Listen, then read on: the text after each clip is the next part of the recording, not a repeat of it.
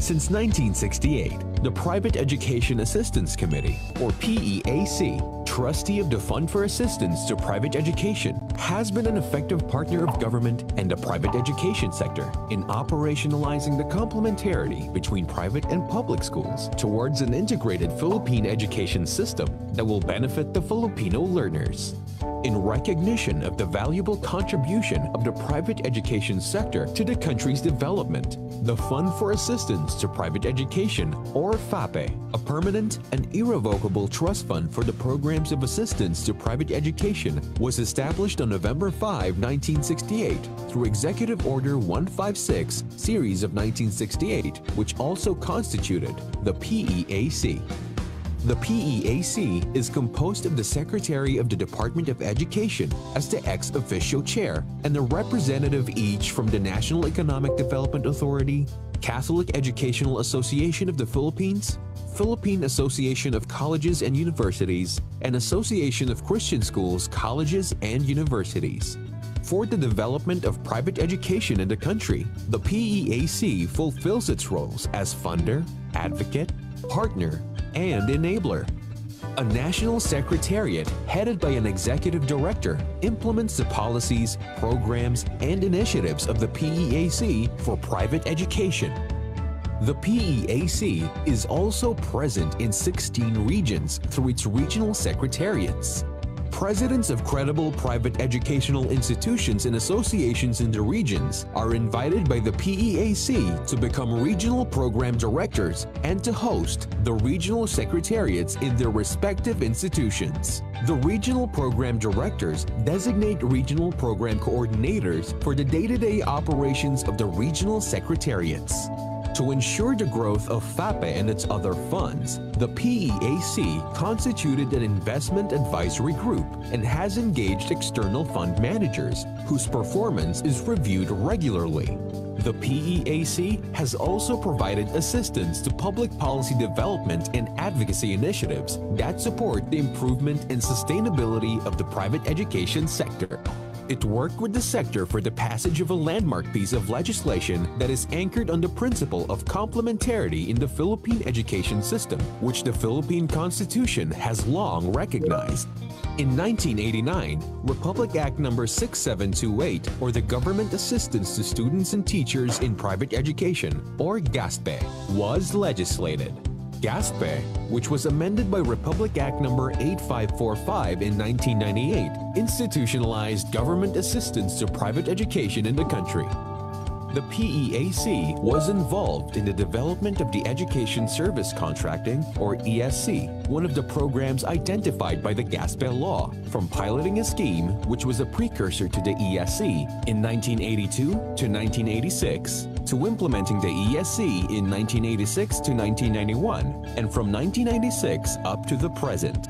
Given the track record of the PEAC in program management, the Department of Education continues to contract the PEAC to co-implement the ESC, the In-Service Training or INSET, and thereafter the Senior High School Voucher Program when Republic Act 10533 expanded the beneficiaries of DepEd's GASPE program to learners in grades 11 and 12. The PEAC has the following responsibilities in the GASPE program: orientation for participating schools, certification of ESC schools, SHS voucher application, processing of billing statements, monitoring, resolving cases of schools with adverse findings, regular meetings and consultations with stakeholders, research and data gathering, and in-service training for junior high school and senior high school administrators and teachers. The Commission on Higher Education and UNIFAS Board also engaged the PEAC to co-implement the Tertiary Education Subsidy, or TES, program for private higher education institutions in academic year 2019 to 2020. The TES is one of the programs under Republic Act No. 10931, or the Universal Access to Quality Tertiary Education Act. The PEAC is accredited as a continuing professional development provider by the Professional Regulation Commission. Training programs designed and implemented by the PEAC have been awarded CPD credit units by the PRC, which participants can use for the renewal of their professional licenses. It also supports research that will help the private education sector improve educational delivery and its implementation of government subsidy programs at the school level. The efficiency of the PEAC to implement programs on a national scale is further strengthened with its development and management of systems to handle various processes: Enterprise Information System, Information Management System, Voucher Management System, Online Voucher Application Portal, Certification System, Program Monitoring System, Training and Development System, and TES Management System. The PEAC also implements its own programs for the private education sector, the assistance to programs and initiatives to reform education for private educational associations, the research for school improvement towards excellence for private school administrators and teachers writing their thesis and dissertation, the dissemination assistance to research in education for school administrators and faculty members who will present their papers in international conferences abroad, the Leading for Educational Achievement Program for private schools working on their areas for improvement towards PEAC certification, the Rethinking Education Championing and Accelerating School Transformation for private schools making the transition to online learning, the Philippine Education Research Journal for decision makers, policymakers, and practitioners in education, and the Philippine Education Conference and the PEAC Educational Leadership Series, or LIDER, for school leaders and other training programs that address the needs of the sector. Recognizing the efficiency, diversity, and innovativeness of the private schools in achieving quality in Philippine education, the PEAC is committed to promoting private education as an integral part of our education system.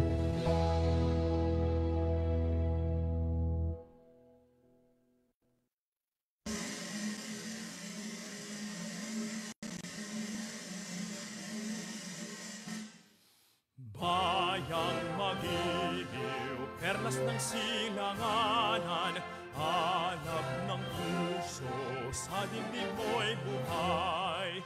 Lupang hinirang, duyan ka ng magiting, sa manlulupig, di ka pasisiil, sa dagat at bundok, sa simoy at sa langit mong bughaw, may hilag ang tula at awit sa paglayang minamahal.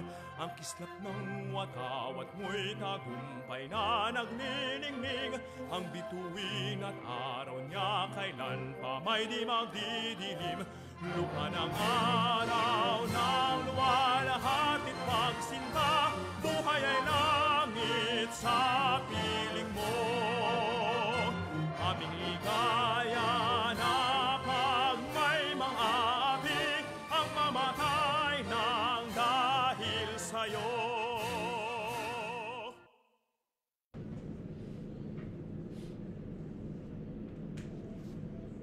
We invite everyone to pray. Almighty God, we praise and thank you for gathering us all in this webinar today. We pray that you bless abundantly all those who are involved in this webinar. We seek your divine providence that the activities set for today be successful and fruitful. Allow us to gain invaluable knowledge and learning experiences from this activity. Be with us as we aspire for enlightenment in this time of uncertainty. Help us to continuously seek your wisdom, guidance, and strength. Inspire us to work tirelessly for the betterment of all those who have placed their trust and confidence in the institutions we are part of. Guide us to always lead and speak with integrity so that our thoughts, words, and actions may reflect what is right, good, and just. Grant us the humility to always seek your will in all that we do and say. Amen.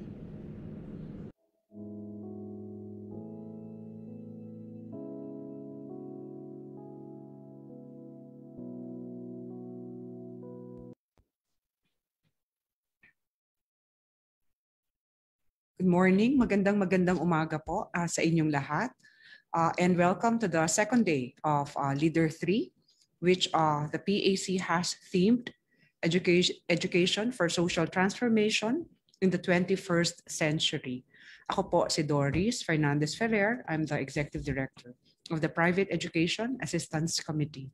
And by way of introduction, for those of you who are not very familiar with the work of the PAC co-implements the Senior High School Voucher Program, the Junior High School Education Service Contracting Program, and the Teacher Salary Subsidy, which are programs institutionally owned by the Department of Education. Kami po ay nagagalak that you are with us this morning, and as we would assume, a lot of you are school heads, school teachers, principals, school directors. You are right now in the middle of preparing for school year 2021-2022. And we just survived a very exciting and exacting school year 2020-21. I'd like to recall with you that in July of last year, we actually started LIDER, which at that time discussed uncompromising quality amidst COVID-19. We talked about fiscal discipline. We talked about future-proofing education. And we concluded LIDER 1 with educating the conscience.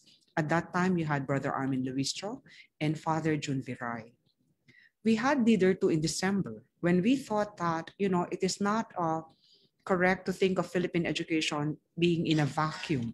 So we thought that we wanted to deal with societal issues which are very relevant for all of us teachers and formators. So we had a talk on human rights by Attorney Chel Diokno.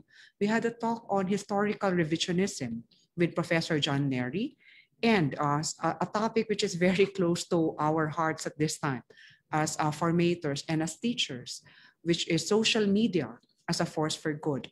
And we had Professor Christian Esguerra speaking in December. All of these LIDER sessions are very valuable sessions you can use for faculty development activities and even in the classrooms of junior high schools and senior high schools, because we all realize that we are in a very, very crucial period in our history and that we really need all hands on deck. So today we are continuing with LIDER 3, and we're very proud of our series for the last 2 days. Yesterday we had the rule of law as a foundation of democracy, and we had Dean Tony Lavinia speaking, and then we had two reactors. We had Attorney Ada Abad and Father Attorney I.J. Chan Gonzaga, from Adamson University and Ateneo de Manila University, respectively. And today, we continue with our discussions on, as I said, matters which are very crucial, especially in light of the 2022 elections. We are discussing today commitment to the common good and the Filipino. And I'd like to read how we conceptualized this session. There is personal good and there is the common good, and the two do not instinctively meet. The former pertains to people's propensity towards self-preservation and acting on self-interest, while the latter generally pertains to what is beneficial for all or most members of society. For a society to prosper, institutions, foremost of which is government, must actively act towards the promotion of the common good. A convergence between self-interest and working for the general welfare must be realized, which is mostly easier said than done. As a people, do we know where we stand in terms of valuing the common good? As parents and educators, how do we teach this value to our students amidst the economic, environmental, political, and social realities we are facing right now? So mabigat ang ating pag-uusapan ngayong umaga, at we are very privileged to have with us as main discussant Professor Victor Andres Dindo Manhit. He's the founder and managing director of the Strat-based group a research and strategic advisory consultancy firm, and president of its policy think tank, Strat-based Albert del Rosario Institute for Strategic and International Studies. He was a former chair and retired associate professor of political science of De La Salle University, Manila. He has authored numerous commentaries and papers on geopolitical issues, governance, and political reforms. He obtained his master's degree in public administration and bachelor's degree in Philippine studies, major in political science and history from the University of the Philippines, Diliman. A member of Phi Gamma Mu International Honor Society Beta Chapter, he specializes in strategic studies and management, legislative research, and public policy analysis. His research interest and field of specialization had led him to pursue active involvement in legislation, bureaucratic work, and civil society advocacy. Among the government positions he held include Undersecretary for External Affairs and Special Concerns of the Department of Education, Deputy Secretary for Administration and Financial Services of the Philippine Senate. Meanwhile, his legislative experience encompasses the 8th, 9th, 10th, and the 12th Congress as the Chief of Staff of the late former Senator President Edgardo Angara and Senior Policy Research Advisor in key Senate committees such as Education, Agriculture, Economic Affairs, Social Justice, Electoral Reforms, and Constitutional Amendments and Revision of Laws. Since 1987, he has been involved in all national elections in different capacities, from policy consultancy to campaign strategy. After his stint in government, he became involved in many different consortiums and networks of civil society groups as lead convener of citizen-led initiative Democracy Watch Philippines and convener of pro-industry group Philippine Business for Environmental Stewardship. Similarly, his involvement with the Distinguished Philippine Trade Foundation is aligned with the group's commitment toward building a strategic and reformed business environment. His international reach is evident in his key role in the establishment of the U.S.-Philippine Strategic Initiative with the Philippines Eminent Persons Group, and is also an advisor to the Board of Asia Society Philippines, another cooperative organization, this time in the area of education. Moreover, he was appointed as one of the ASEAN Regional Forum experts and eminent persons by the Department of Foreign Affairs. Today, he regularly contributes opinion pieces to leading newspapers, the Philippine Daily Inquirer, and the Business World. Professor Dindo Manhit, we're very happy to see you, to be with you this morning in this forum. And we hope that after this forum, you will be in other meetings of the PEAC because we have a lot of concerns as well in the area of public-private partnership. Joining us as the reactor is Father Danny Pilario, a member of the Congregation of the Mission Vincentians in the Philippines. He's a professor of St. Vincent's School of Theology, Adamson University in Quezon City, and he comes from Hagdan Oslob, Cebu. Finished his undergraduate philosophy at Adamson University, his bachelor in theology at the University of Santo Tomas, and his masteral and doctoral degrees at the Catholic University of Leuven in Belgium. Did I pronounce that right? This is very, very difficult, Father Danny. His book, Back to the Rough Grounds of Praxis, Exploring Theological Method with Pierre Bourdieu, was awarded the John and Marie Huys Prize of the Leuven Academic Foundation as the best research in the humanities in 2003. He has also written, After the End, Reflections of the Happy Theologian in and on the Rough Grounds in 2014. Father Danny is the Dean of St. Vincent's School of Theology of Adamson University, and he has written and edited numerous books and journals. You can follow him on his Facebook page, and he has a lot of theological musings there. He's also a former president and founding member of the CATEO, the Catholic Theological Society of the Philippines. He is a professorial lecturer of different universities and seminaries in the country, and regularly ministers at a garbage dump site parish in Payatas, Quezon City on weekends. A personal friend, I can describe Father Danny in 3 words: faith in action. So without further ado, I'd like to turn the floor over to Professor Dindo Manhit, and then to be followed by Father Danny Pilario. Thank you, Darius. Thank you to PEAC for this opportunity to be part of your program. Allow me to share some slides that I have prepared that focuses on how I relate one of my key advocacies when I was still teaching in the university, which I call meaningful citizenship. And I related to your topic this morning and the commitment to the common good and to the Filipino people. So I've asked my colleague to help share our slide, please.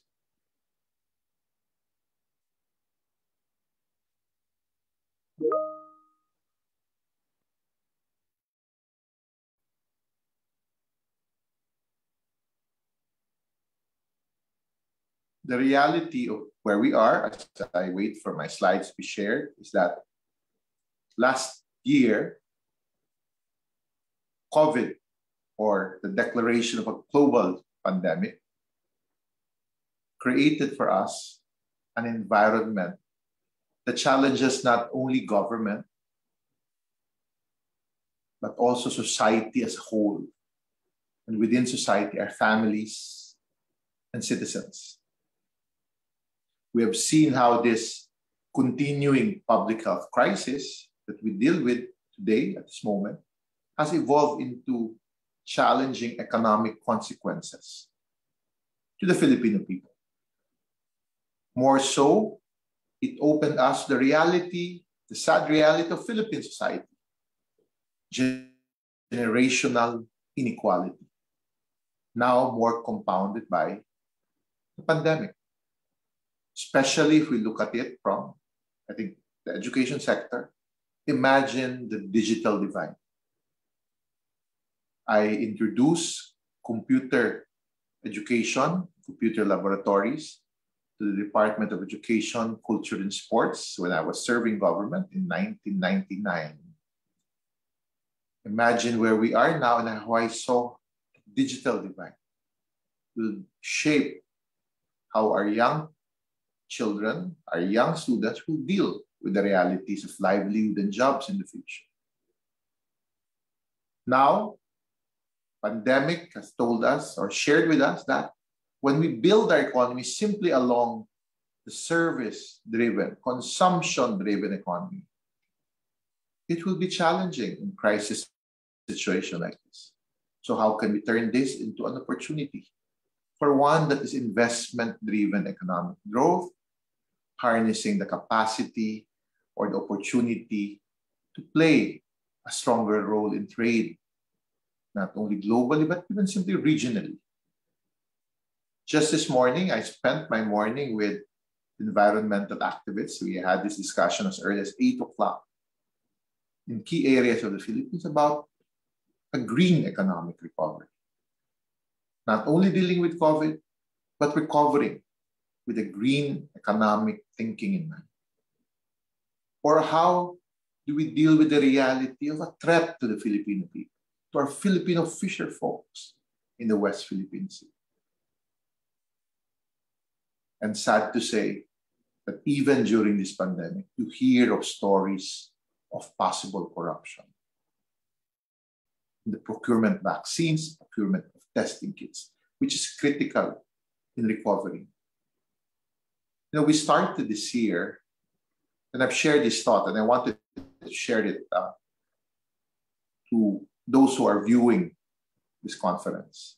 I wrote about it in the Philippine Daily Inquirer, my first commentary for the year 2021. And I said, what we need is political integrity on public interest. And I wrote this line, 2020 has been the most challenging period for the Duterte administration. One which is populist, one which is quite sad to say, very divisive and polarizing. But when you deal with COVID, when you deal with the pandemic, when you deal with economic sufferings of the people, you want that the Philippine governance and society that is now confronted with all these problems can work together. That's why I said there is an opportunity to get government on one side to work with society as a whole and undertake productive partnerships towards recovery. And as I build on that argument, I want to share what are we dealing with.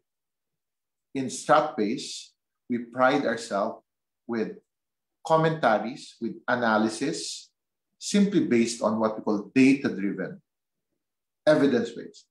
Maybe it's my training as a social scientist for nearly 26 years at the De La Salle University.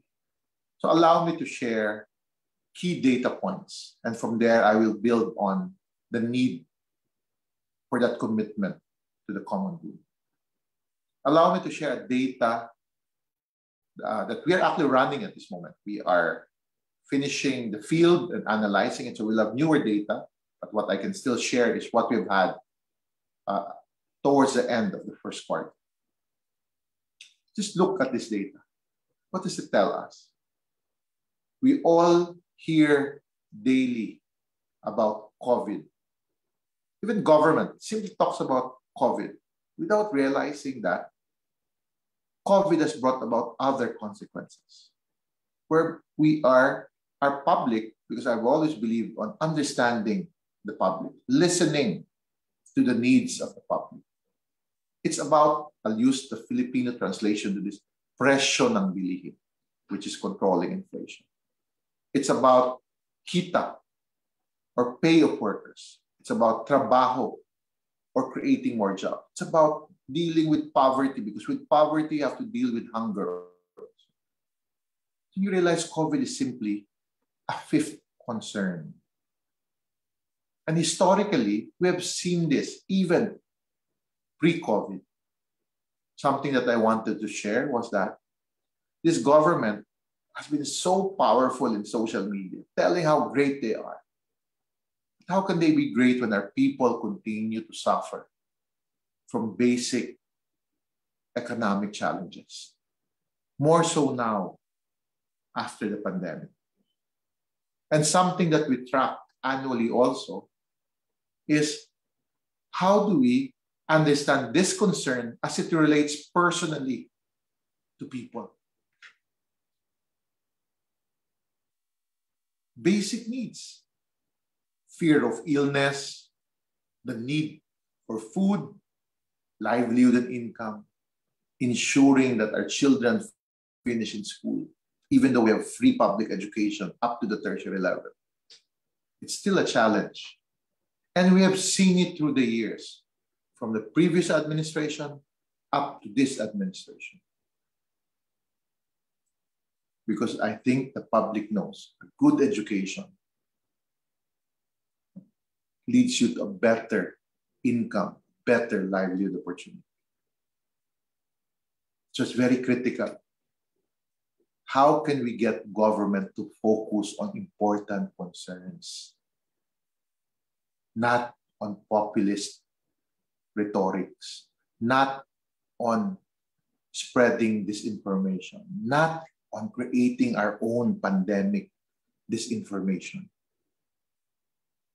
Early part of our lockdown last year, I started talking about this idea. I call it whole of society. This was April of 2020. Imagine where we are. Imagine where you were April 15, 2020. Wrote about it, had it published in our institute. Because what I was seeing was that it was all about how great the government is in dealing with COVID. As if they're dictating everything. I can still remember the picture or the TV coverage of the president sitting and behind the military in battle fatigues. And I told my team, I'll write something about it, and I'd like to push this idea. And I have not stopped since then. I said is what we need is a whole of society response, not a whole of government. It's not about President Duterte, his cabinet, and his military officials. It's about a whole of society. Remember, they came up with this healing as one. But here I argue, what it requires is that we involve both government and non-government actors. And with non-government actors, I'm not referring to traditional NGOs, but all actors, private sector, investors or the business sector, civil society organizations, even families in their communities. We have seen that, how community pantries spread. In the first quarter or the end of the first quarter of this year. Here I argue that we need to emphasize that national government does not have a monopoly on the solution to the health crisis. And now I'd like to add, remember, I said this in April, the national government does not have a monopoly on the solutions to this crisis that we're dealing with beyond health. That means economic recovery. We need meaningful participation, not from traditional, organized, sectoral organizations, but meaningful participation by the people themselves, by the public themselves, beyond the sector. We need to be more inclusive and we need to build on the value of cooperation. That's why I argued a few weeks after when we published this, is that only with the whole of society approach. And I kept on emphasizing that. So here I am trying to bring this idea. And the first thing we did was after I published this, we brought different stakeholders in health in our first webinar, I think a week after this publication of my commentary. I said it's about crisis, good governance, and opportunities. But it needs a whole of society approach to deal with this deadly and invisible enemy. Do I simply talk about it? Do I simply write about it? Stratbase has been actively involved in bringing vaccines to the private sector. We could have brought it earlier. Because the first thing I did, or we did as a group, was after I started writing about it, we knocked on the door of the private sector and said, you guys have a role to play. We brought people together to our own webinars because of our limitation, because of lockdown, that we need a broader approach to dealing with COVID. That's why when we hit August, I was talking about we need a new deal. I spoke of the need that for government not only to be transparent and accountable in the distribution of relief, but also we need necessary institutional reforms in terms of achieving a stable, balanced policy environment in addressing pressing economic reforms. I was flagging already things like there is an economic consequence to this long lockdown that we had last year. But we need to build the recovery on an investment and stakeholder-driven economy. That means whole of society working together. We might have our own interests. We might have our own priorities, but we shall recover in a clear multi-stakeholder road together. And what can bind us to build on that? The idea of a common good. Maybe as a society, we need to see ourselves step out of our comfort zone of family, being members of clans, being members of school friends, school associates, business associates, and see ourselves as real citizens. Citizen in the Philippines has been simply a legal term written in our constitution, in a section in the Philippine Constitution. But what I want and what I've been advocating since last year is that this whole of society approach, at the core of it, is citizenship, meaningful citizenship. The idea that ordinary citizens that is part of a family can see themselves contributing to the nation. I used to joke my students, it's about dying for a country. We don't need people who die. We need people to live, to contribute. It means active commitment. It means being responsible, making a difference in one's community.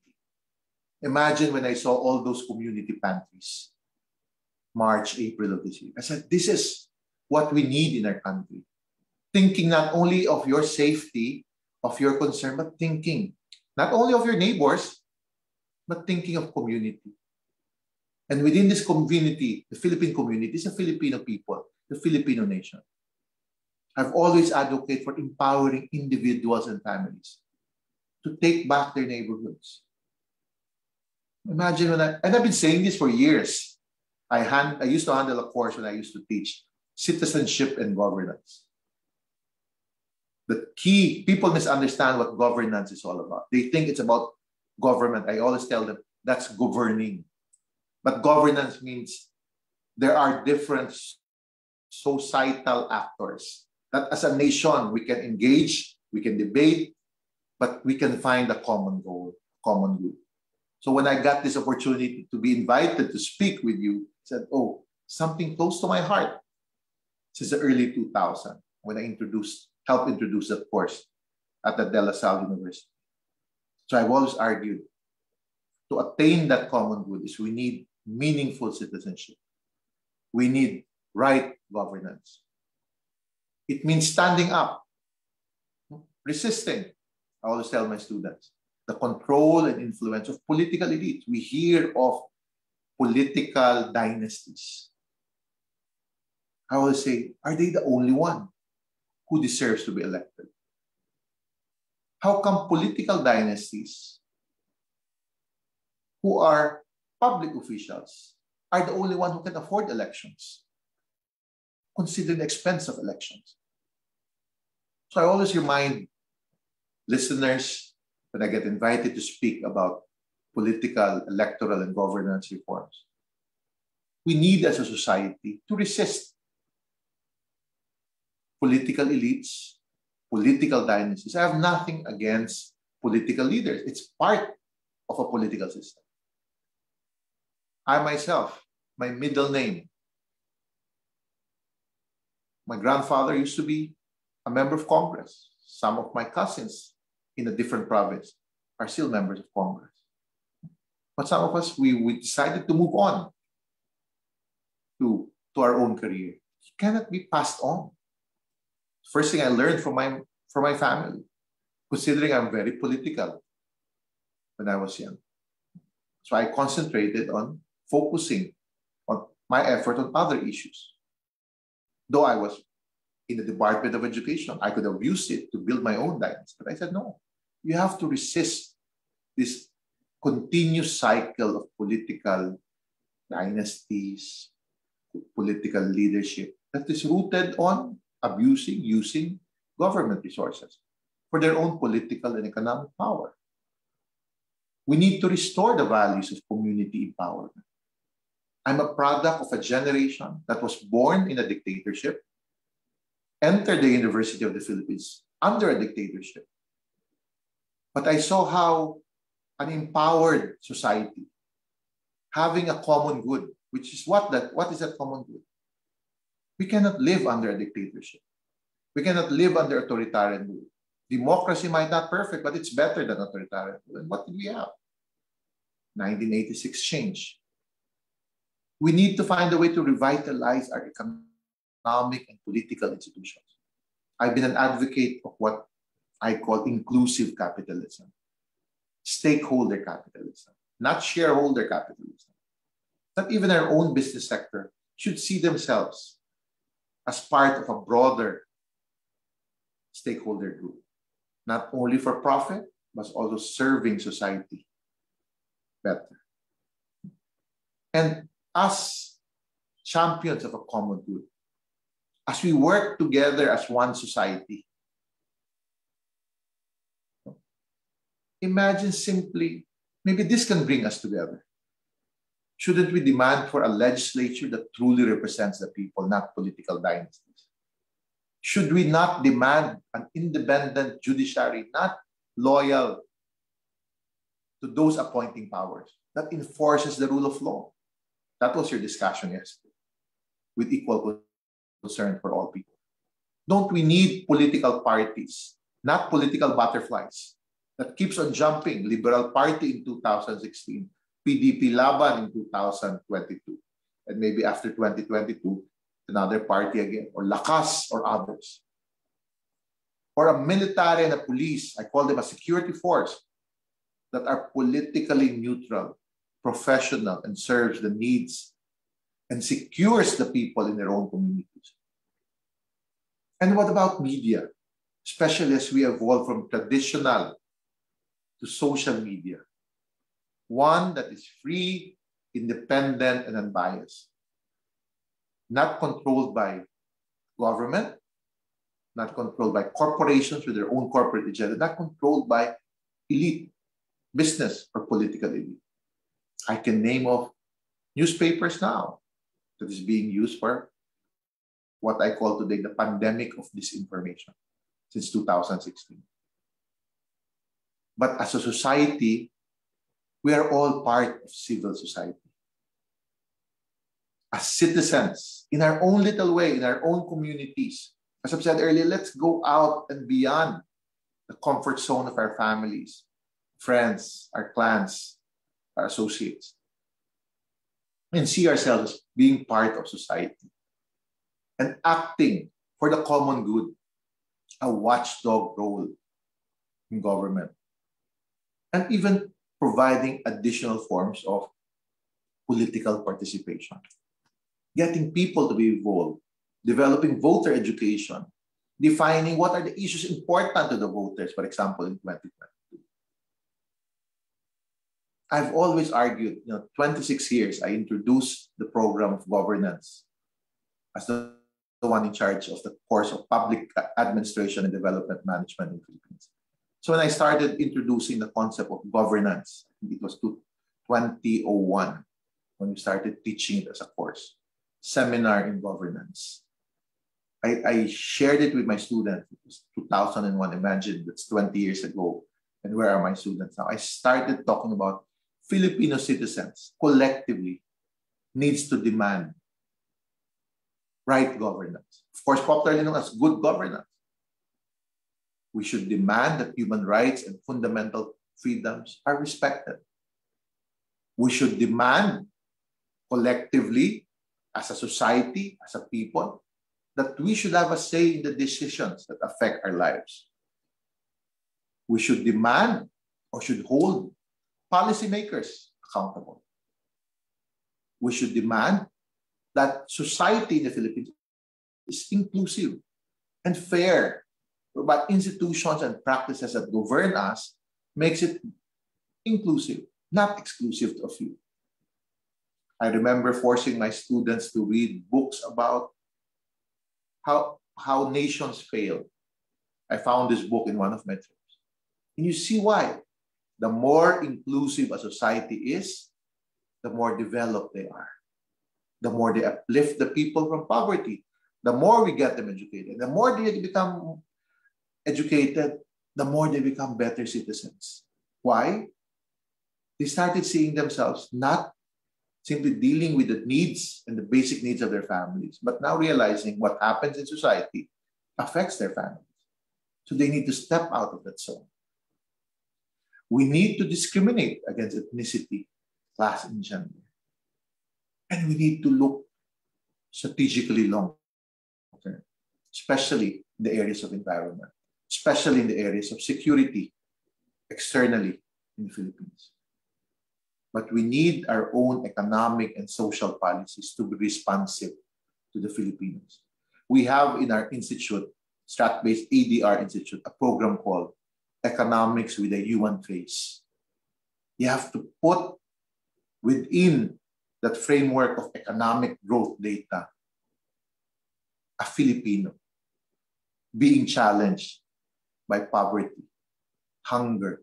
So we need to ensure that Filipinos the policies that we advocate for government to do is one that will address the basic challenge of poverty, hunger. And it can only be done by creating livelihood opportunities or having enough income or having jobs. But what will bring them to that job?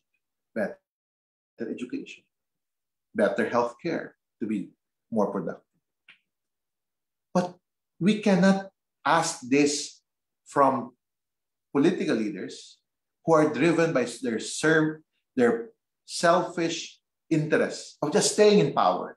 Because with political power, it gains more economic power. We need the Filipinos to demand this from government. And we are entering an election season again. Let's remind ourselves. We are Filipino citizens.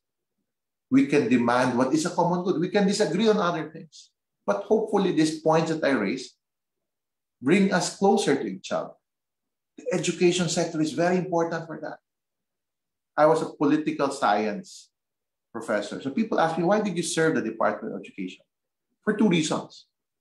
Number one, I was chief of staff of a Senate president who led the economic education reforms. I'm talking about the late Senator Angara. I was involved in a lot of the education reforms in the 1990s. I joined him in 1996. So I was helping him with a lot of research and implementation.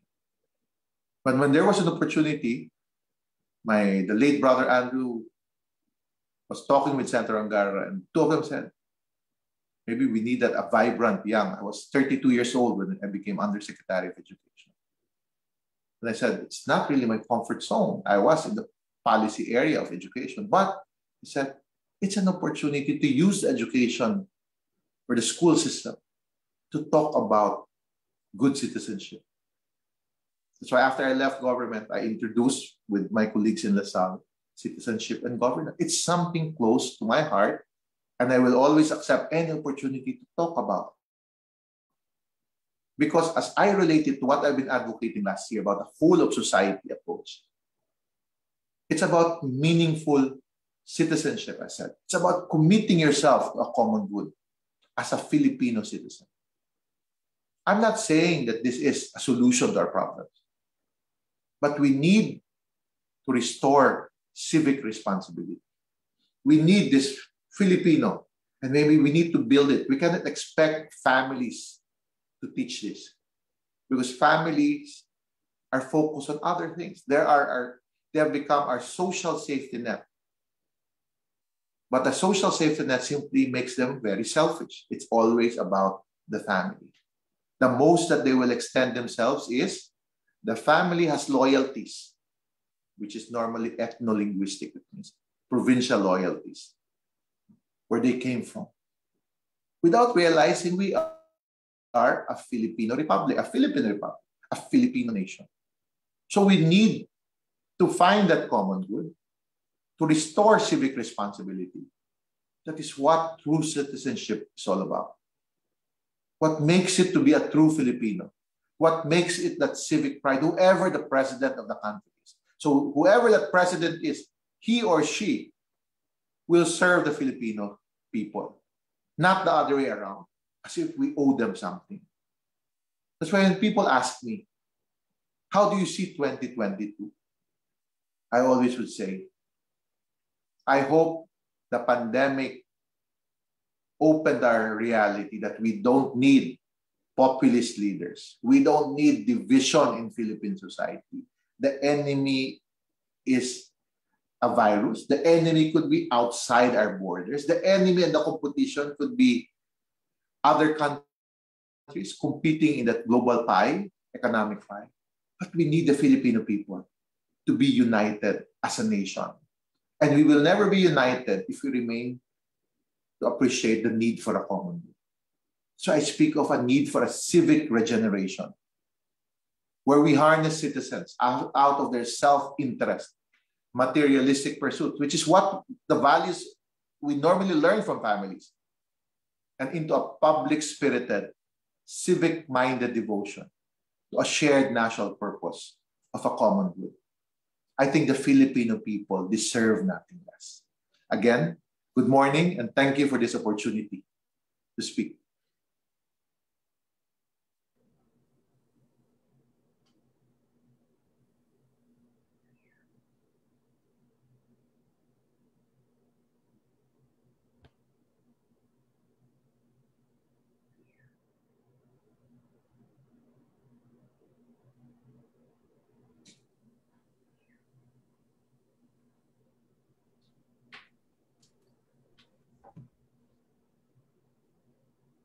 Thank you, Professor Manhit.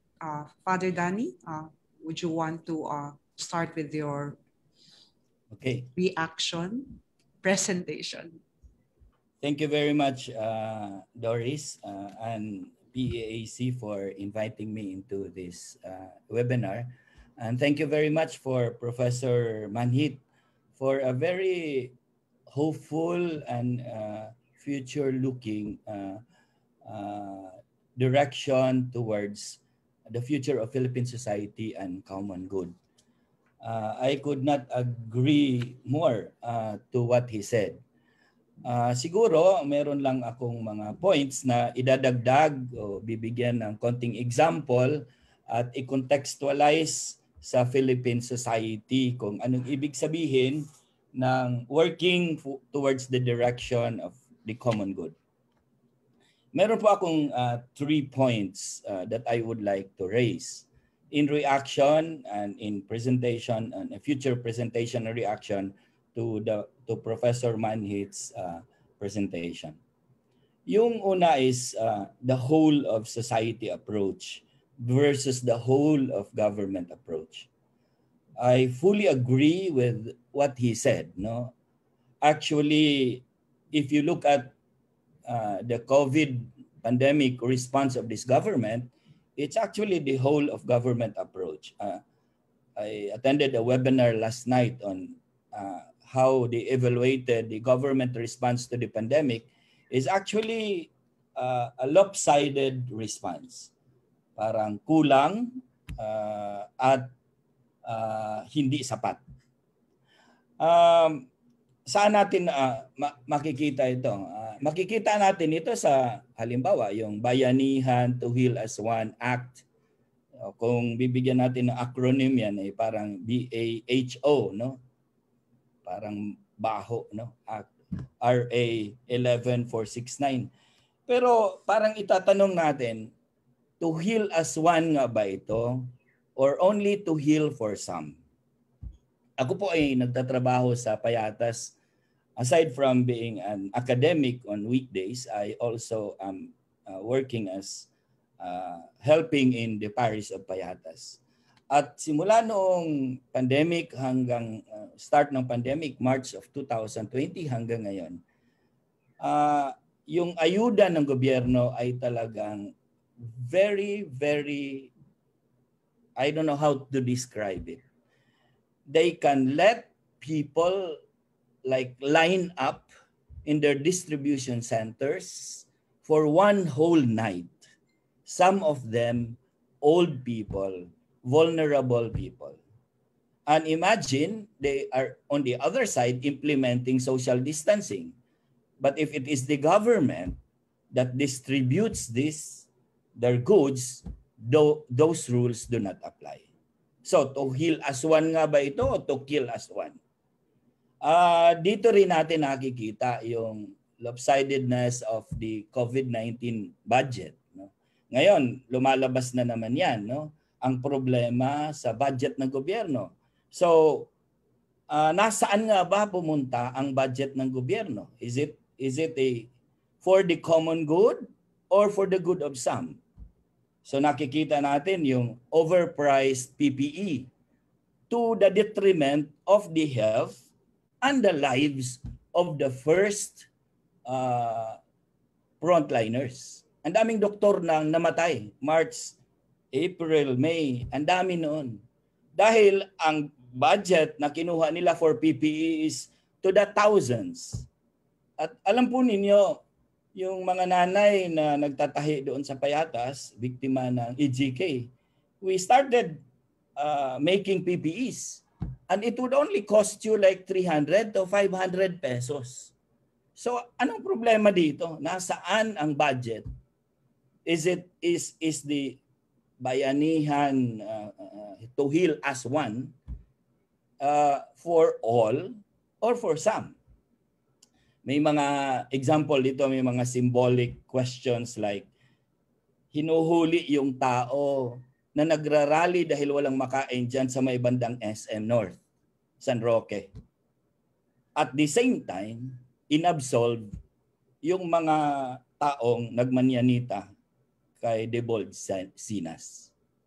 So, to heal as one, common good, or the good of some? Marami pong example yan. Mass testing, nahihiyang i-lockdown dahil nakakahiya sa China. Marami pong ganon.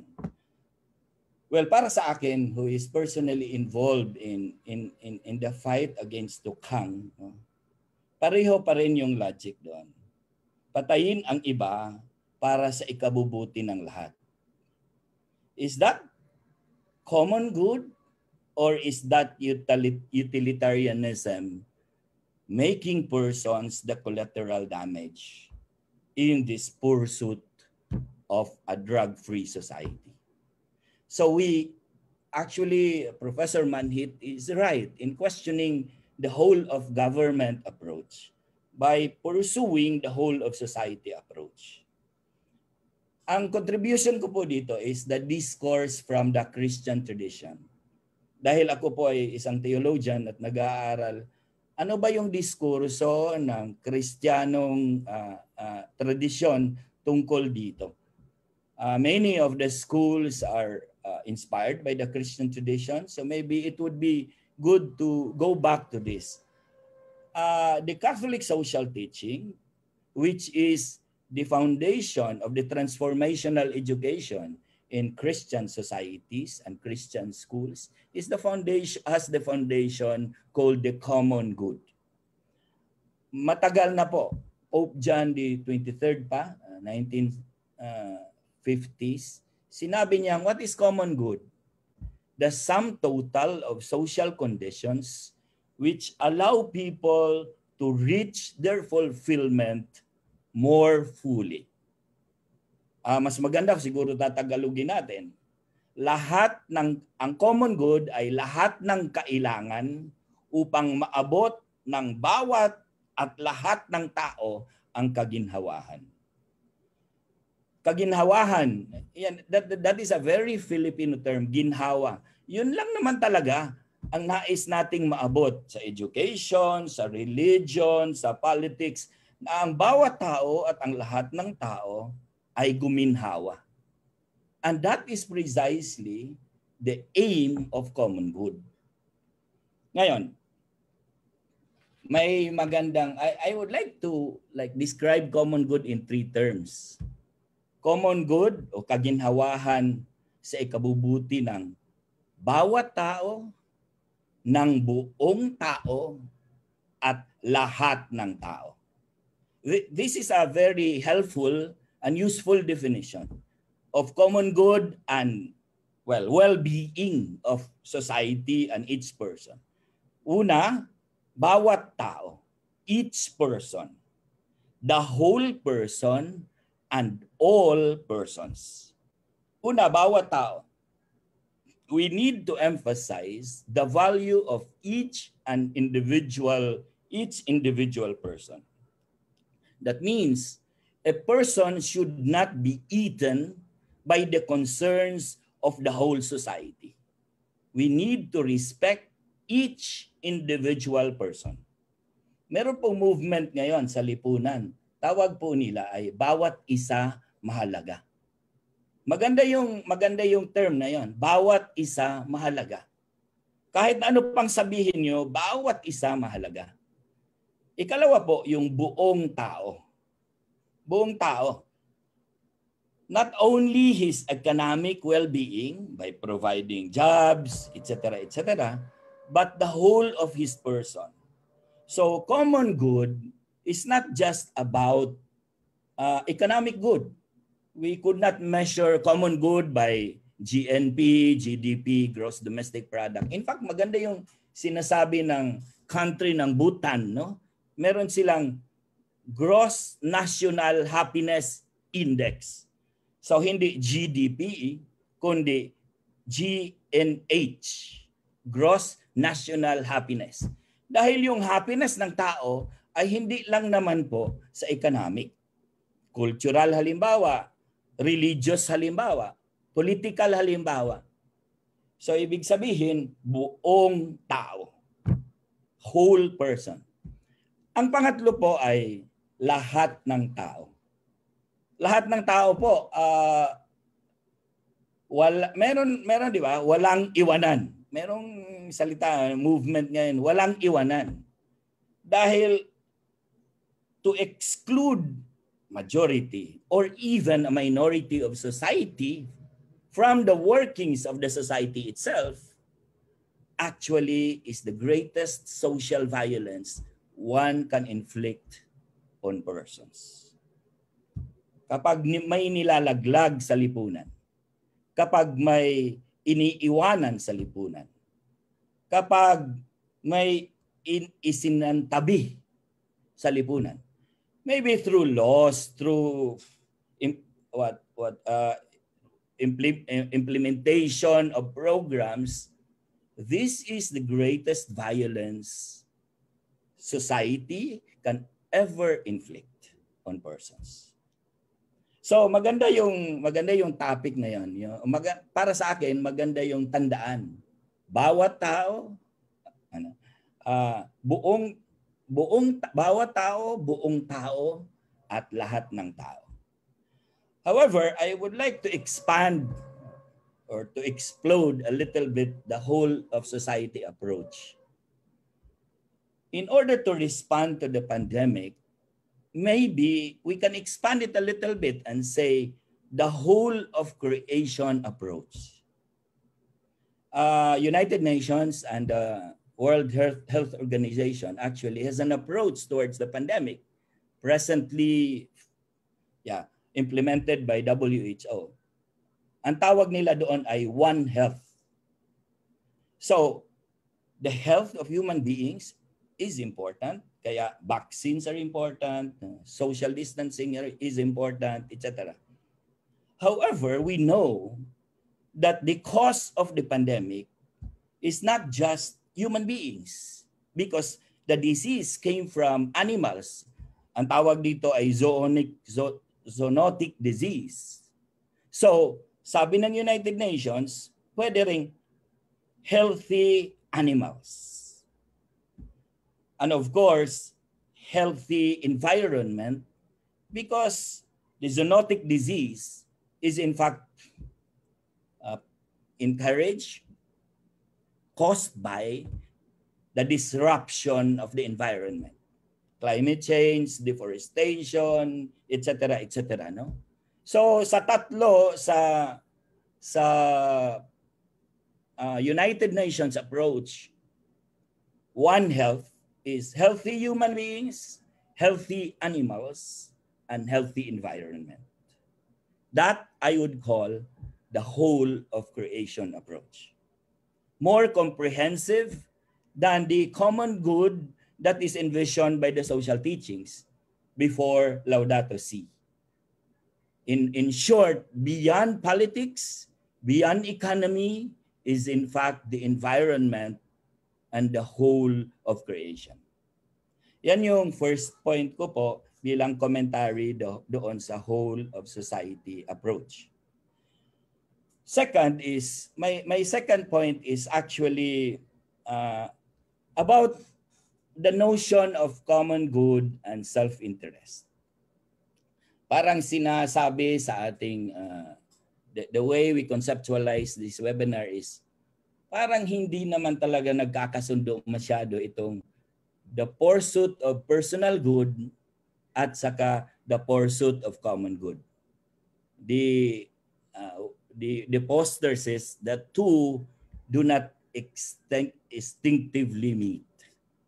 Parang hindi po automatic talaga sa atin that we let go of our self-interest so that we can work for the common good. kahit na napakaganda yung dream for regeneration and vision for 2020, as mentioned by Professor Manhit, no, where citizens are summoned out of their self-interest and materialistic pursuits into a public, spirited, and civic-minded devotion to a shared national purpose. Actually, it's a very hopeful way of encouraging persons to get out of their own clans, of their own barrio, of their own barangay, of their own families to work for the society as a whole. Pero po, parang ang hirap po niyan. Parang hindi po siya automatic. Ang tanong bilang educators is, paano po natin yan? Sermonan ba natin yung mga estudyante para sila ay maging kapwa-oriented or society-oriented?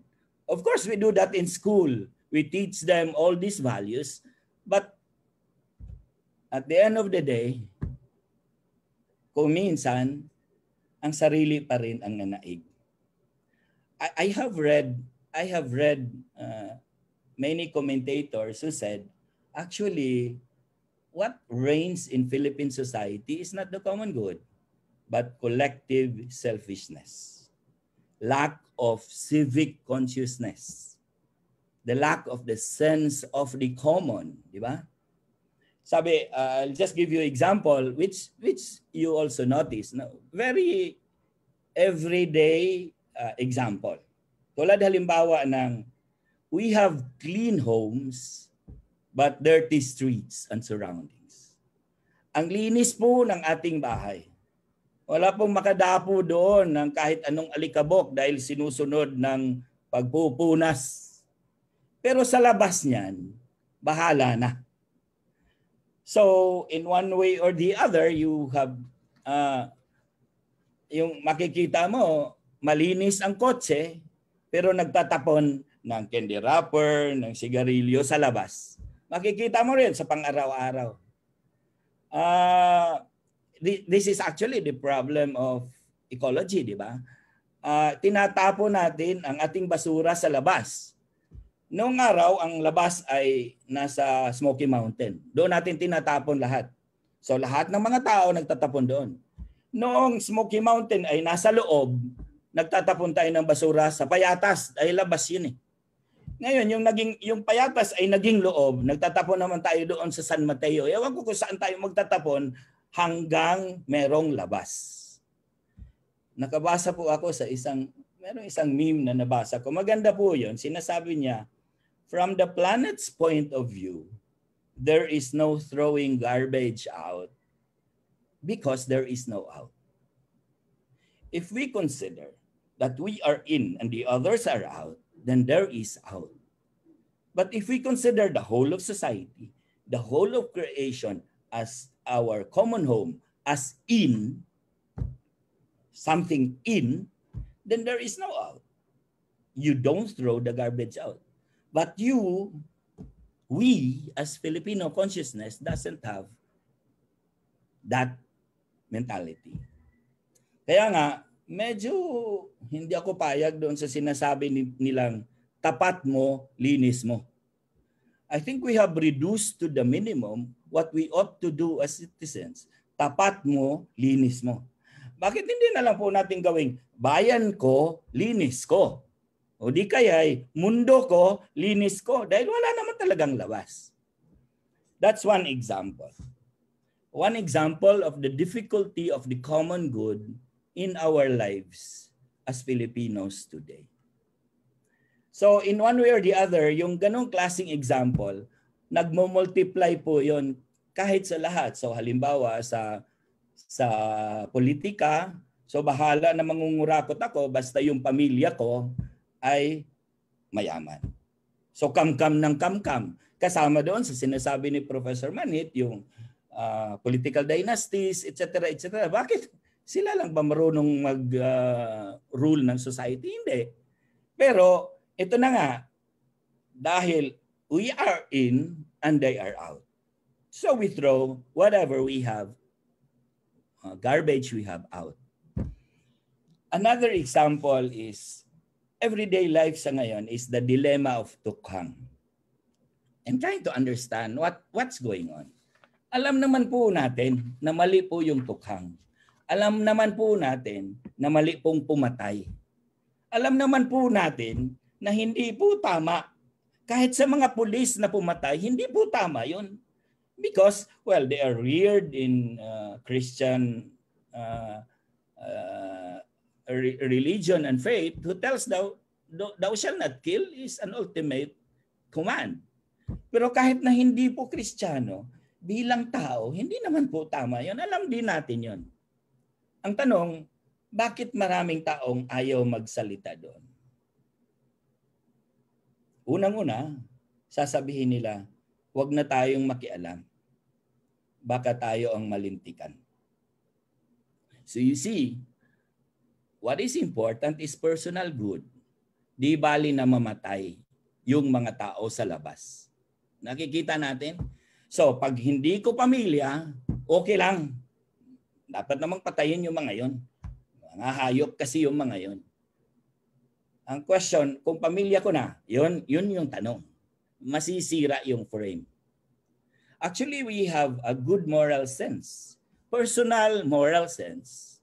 However, we actually have very weak social conscience. Because of that, no? Ang dami ko pong karanasan dahil po sa payatas po, siguro merong 100, 120 ang pinatay.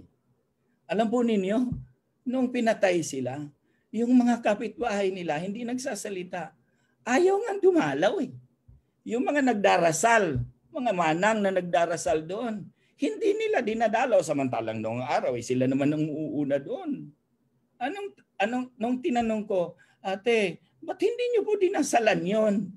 Sabi ng mga ate, Father, baka madawit kami. Sabi ko, ano ba, bakit ba kayo natatakot? Kayo din ba ay guilty? Yung hindi naman, Father. O hindi naman pala. So you see, the priority of personal good takes precedence over the common good. That is present, unobservable in Philippine society. Maybe in our classrooms also. Kasi mga teacher naman po tayo. Alam po din natin yun. At nakikita natin yun and we can multiply examples along that line. However, I would like to dissect the problem.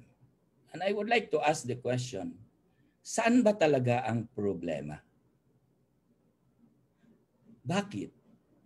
Why did I ask that question? Because we can keep on pontificating. We can keep on sermonizing. And our lessons could be teaching a lot of values which would papasok sa kanang tenga, lalabas sa kaliwa. For these children, because if push comes to shove, actually, they are back to their own selfish interests. Di ba? Ganon din sa eleksyon, di ba? Tuturuan mo sila how to vote properly. How to vote properly. Eh di, tama naman. Makikita mo naman, tama, dapat ito yung criteria. Pero pag dumating na yung nanggagapang 2 gabi bago mag-eleksyon at may dalang 500 or 1,000, nakakalimutan na yung kanilang voters' education. So where is the problem?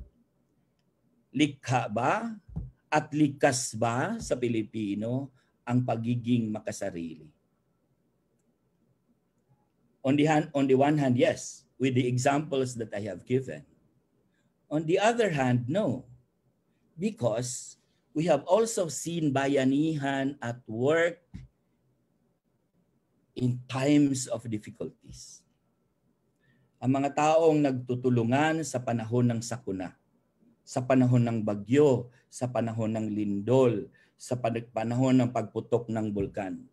That collective selfishness is lost. Everybody helps one another. Meron pa nga pong namamatay sa rescue operation. Nag-alay ng buhay, maligtas lang yung iba.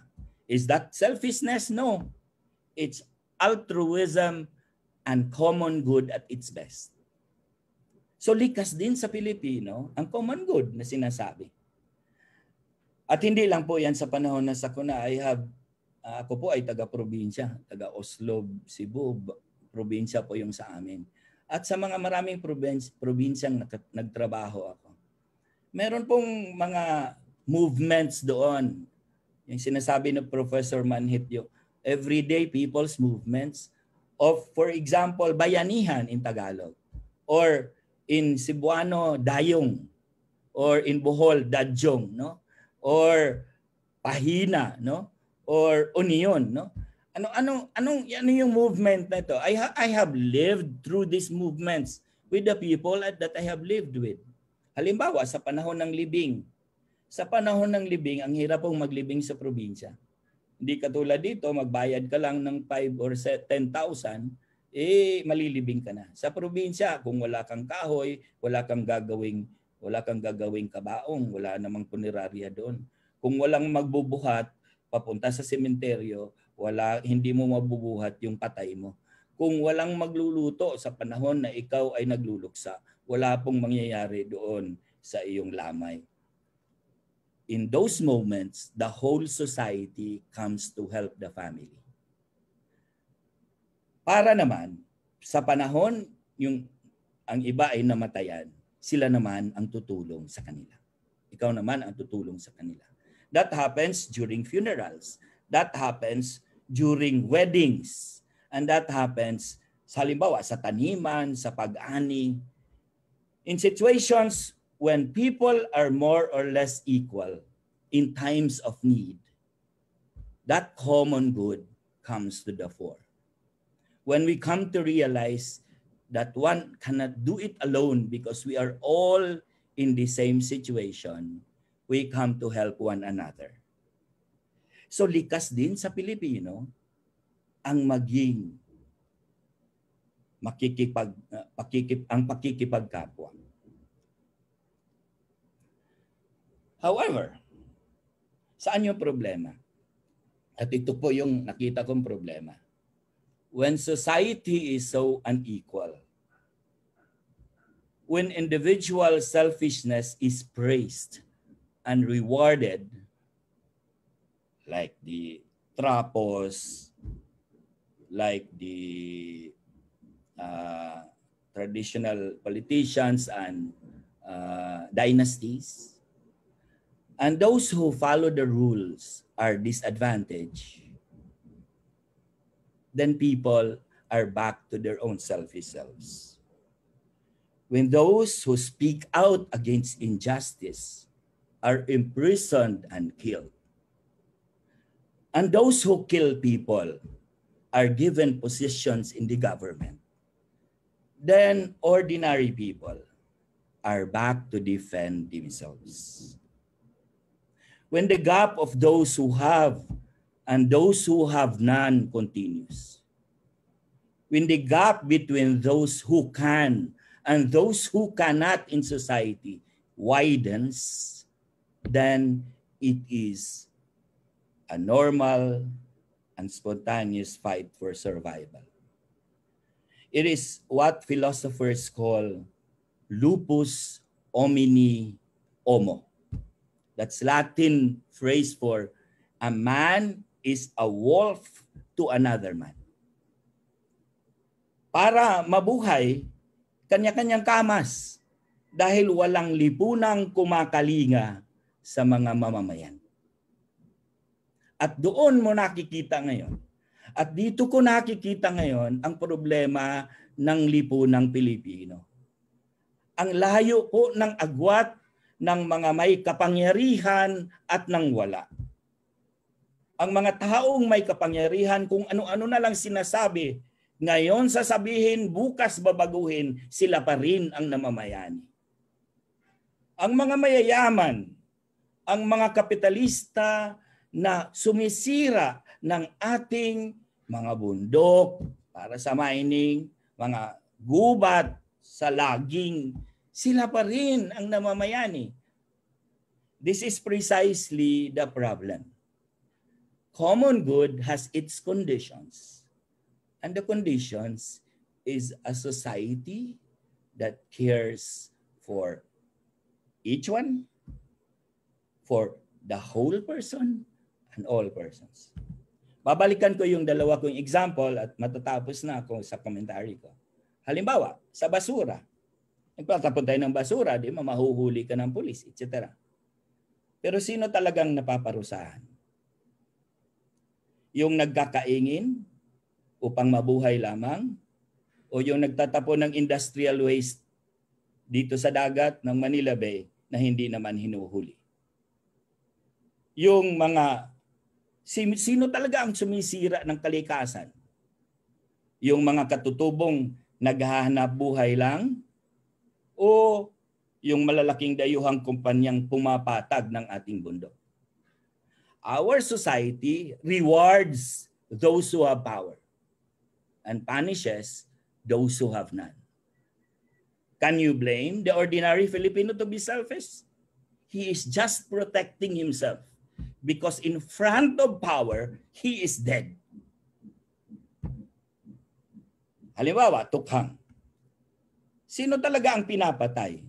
Yung mahihirap na drug addict na sinasabing hayop at walang pag-asa?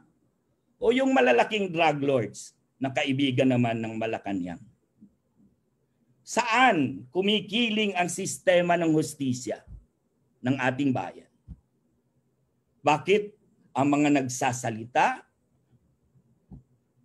ay silang kinukulong at yung mga pumapatay ay silang binibigyan ng gantimpala?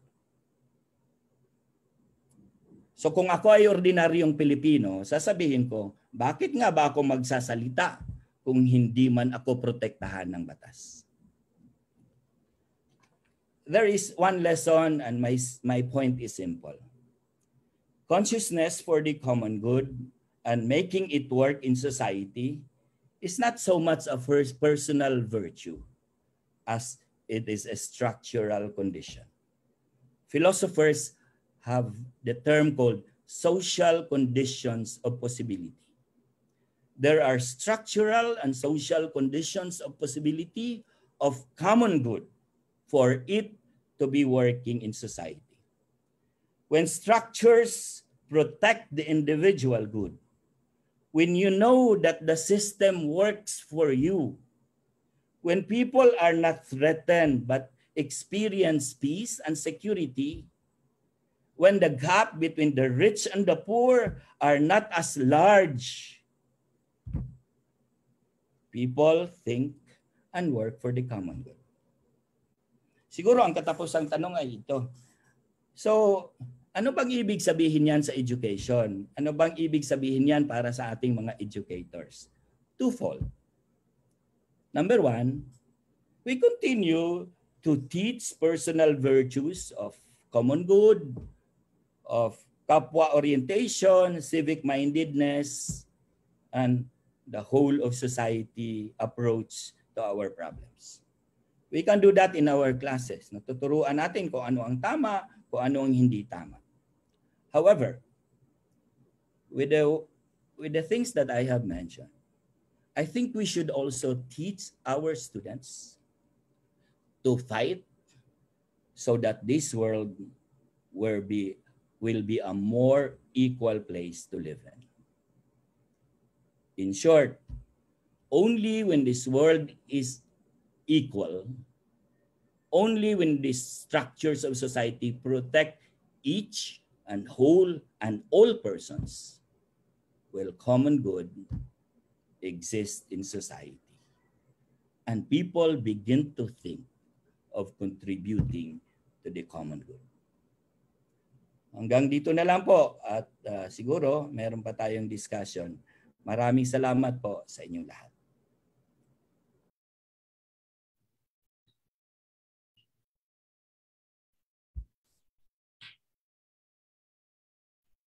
Maraming salamat, Father Danny. At kanina, we listened to Professor Manhit. So Actually, I'm personally overwhelmed by all the things that I heard from the two of you. Both very powerful presentations and a lot to digest. So, kanina, no, I was already posting about this. Political integrity, civic pride, civic regeneration, the whole of society versus whole of government, until it became whole of society versus whole of creation from Father Danny. And then we spoke about common good versus collective selfishness. May mga questions tayo, pero umpisahan ko sa sarili kong tanong. Kasi nga medyo ang dami na dapat nating i-digest. I'd like to go back to that, what Professor Manhit talked about. Filipinos should demand right governance, demand good governance. But in the context of educators, kasi for us, teaching, we know that you can only demand if you are, you're knowledgeable, you're critical, you're assertive, you're confident.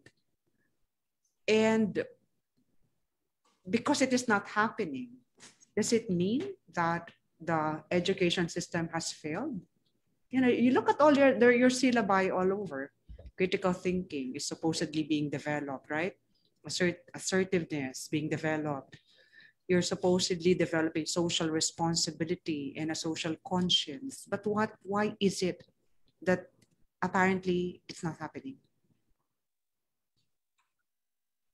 I'll speak from in my own little experience of 26 years of teaching in a university, where I tried to push these values, even tried to push it as a public official, and even tried to push it as an advocate in civil society. It takes a lot for you as a teacher to put it at the core of why you exist. I remember when I became chairman of a department, then I became an undersecretary of government. I came back, and the first thing I took a leave for 5 years. And when I came back to university, people were surprised. Why is a top official of government, why is a former chairman teaching basic subjects? And I told myself, it was my choice. I teach either 2 major subjects, but I make sure I teach a basic subject. Because in that basic subject, I said I reach more people. I reach different colleges in the university. And I saw that as part of my service. Then moving forward, when I became very involved in institute, people saying, why are you still teaching at 8 o'clock in the morning? I was taking 7:30 classes, 8 a.m.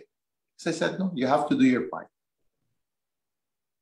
Because I saw in myself as a teacher, as an educator, as I have a role in society. I'm not here simply to take the salary. This is not simply a profession, but it's something that is the reason why I'm here. I might have evolved from where I started as an ordinary faculty lecturer. But I saw myself because I was hoping teachers see themselves that way. I was hoping that educators see themselves as, just imagine what's happening now, that we're allowing, even rewriting history about dictatorship, rewriting history about plunder in our country.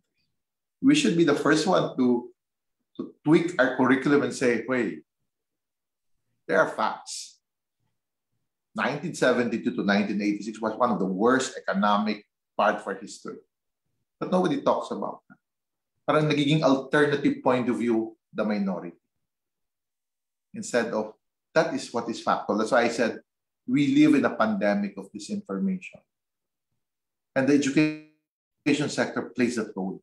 But it takes a lot, of course, from teachers who are really challenged by their day-to-day realities also of being educators.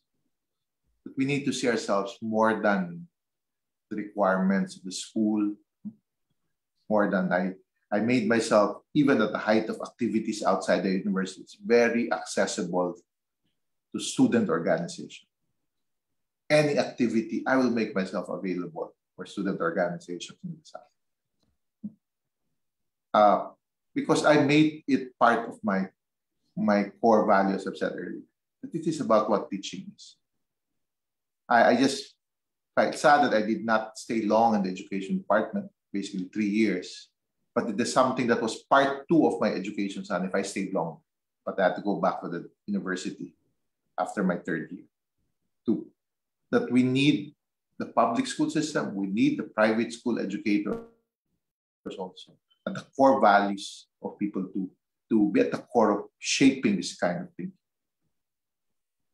So we can demand, then we can be better voters and better citizens every election cycle, because it will be part of it every 3 years, every 6 years, we elect people. That's my little take on that. Thank you. Father Danny, you want to answer? May problema ba sa education system? O hindi kaya kasi hindi nandyan yung the home, nandyan ang social media, nandyan ang traditional media. So baka hindi kaya ng school. Yeah. Hindi naman siguro aakuin ng eskwelahan ang lahat ng problema sa lipunan ito. Dahil dapat aakuin din ng pamilya, aakuin din ng religion, aakuin din ng politics. Pero siguro, in terms of educational direction, ito yung sinabi ko kanina, that we teach beyond values.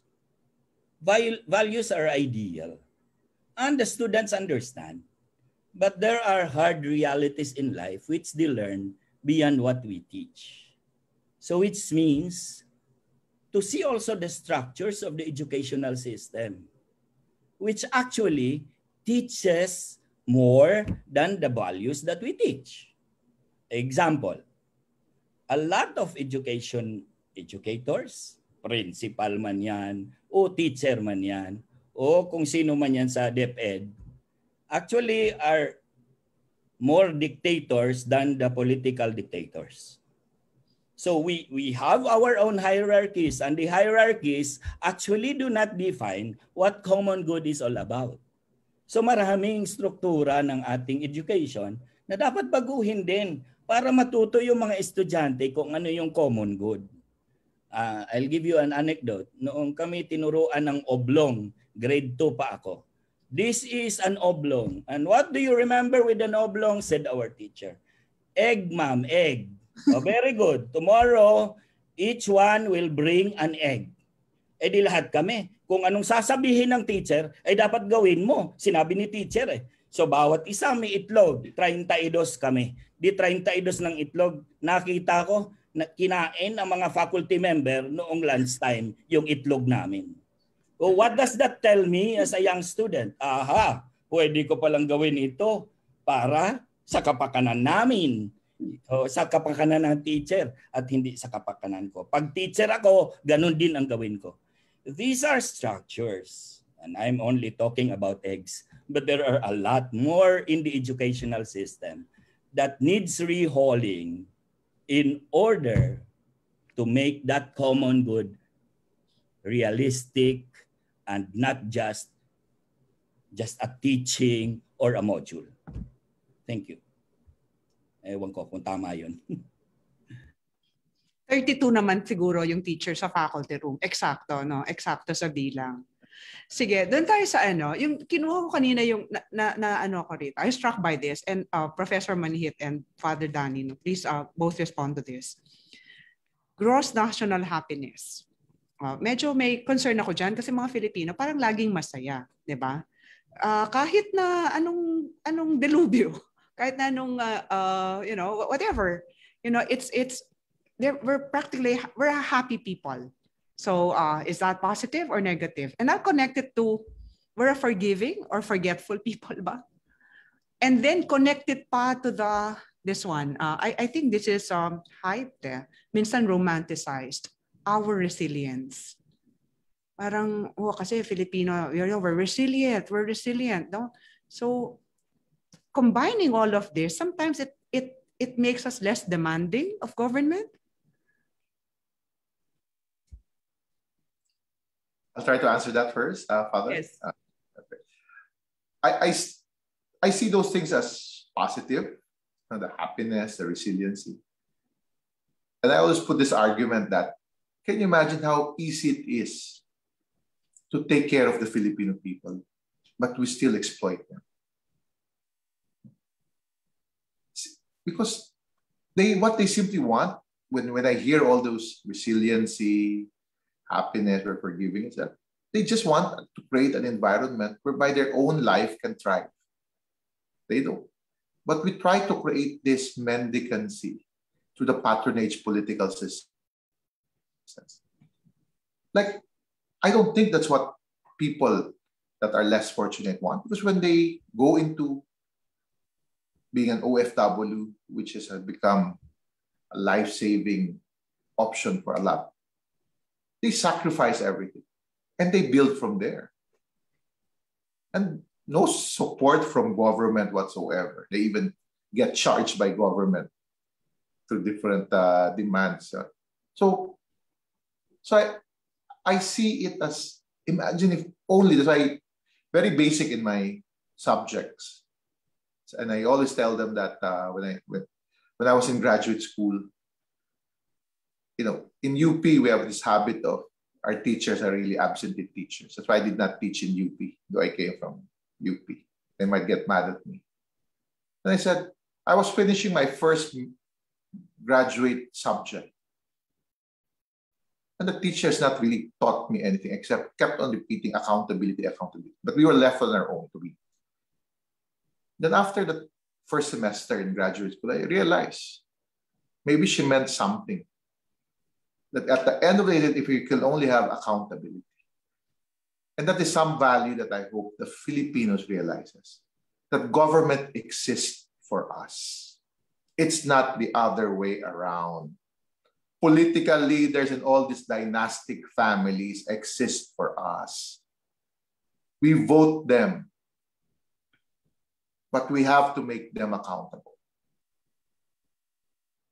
I remember when I served Brother Andrew with the Department of Education.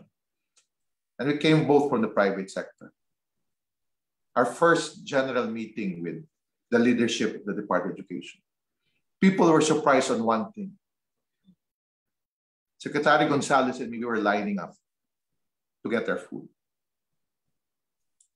Why? They thought we were God, the new gods of the Department of Education, the new secretary and the young undersecretary. And we got surprised, sir, we need to serve you. I said, why? We line up in LaSalle to get our canteen food. We line up, that's me. I said, I came from the Senate. We don't need to be served that way. But that kind of culture at times, you see, top officials, people with political power, people with economic power are higher than us. Could be true, but that's not what Philippine society ought to be. Philippine society should take care of people. I feel that maybe our politicians have made our public less educated, continue to be poor because they can dictate on them. Because the moment these people become educated, the first thing that happens and gets a job, gets a livelihood, they become free from patronage. And I'm hoping schools can play that role. Let's teach that. We don't need to serve these people, they're supposed to serve us. And in a issue critical to me, always close to my heart, West Philippine Sea. I kept on very critical to this cover. I said, when 93% of Filipinos tell you that you need to assert your rights, I believe that this government should listen to us. And stop talking about the greatness of the Communist Party of China. Because government exists for the Filipino people, not the other way around. Not for relationship that we don't matter. I was trying to be less political, Father Danny, but you inspired me because I can talk very political.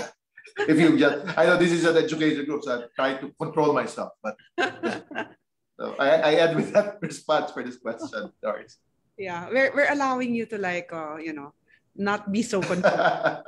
Okay, Father Danny, ikaw, anong tingin mo dito? Okay. Pwede naman siguro maging political, di ba? Okay.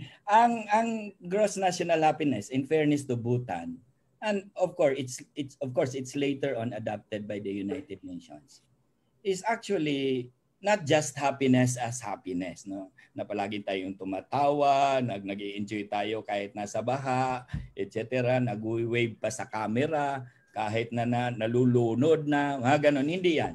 Because gross national happiness is in fact a measurement of all factors from economy to politics to culture and to religious participation, for instance. All that added actually amounts to how happy and how contented the people are in a specific society. Kaya nga meron, actually that's also measured in the Scandinavian countries, etc., etc., that women are as equal as men, or the poor, there may be poor but it is not yung agwat ay hindi napakalayo in one way or the other. So gross national happiness, to understand it better, means all these factors needed to make people have ginhawa. Diba? Na mararanasan nila yung kaginhawahan. Yung sinasabi na Professor Manhit, hindi naman talaga napakalaki ang gusto ng mga Pilipino para guminhawa. Tama lang na makapag-aral yung kanilang anak, makakain ng 3 beses sa isang araw, makapunta sa mall paminsan-minsan, etc., etc. No? But 70% of our people does not have that. So, yun yung actually yun yung problema, yung agwat na yun. Kaya medyo matinding maabot yung mahirap maabot yung gross national happiness. Pero anong connection yan doon sa mga resilience, we are happy people? Those concepts are used ideologically by people of power in order to keep those who have none in their places. And people of power would mean political power, like government. Ngayon ay sinasabi nilang, we are doing well in our response to the pandemic and we can have vaccine to all during Christmas. Good luck. Good luck na lang sa atin. Dahil we have only vaccinated 2 to 3%. How can you give that Christmas? Eh, kalokohan yun. This is precisely why terms like resilience can be used ideologically to keep themselves in power. Well, pwede rin gamitin niya ng religion. Sasabihin ng pare, sige, maging maligaya lang kayo sa langit, meron naman kayong kaligayahang walang hanggan. Doon wala ng sakit at wala ng sakuna. So, that is still religious manipulation in ideological use of the same discourse. Pero ang point ko, pwede rin niyang gamitin ng teacher. Pwede rin gamitin sa eskwelahan.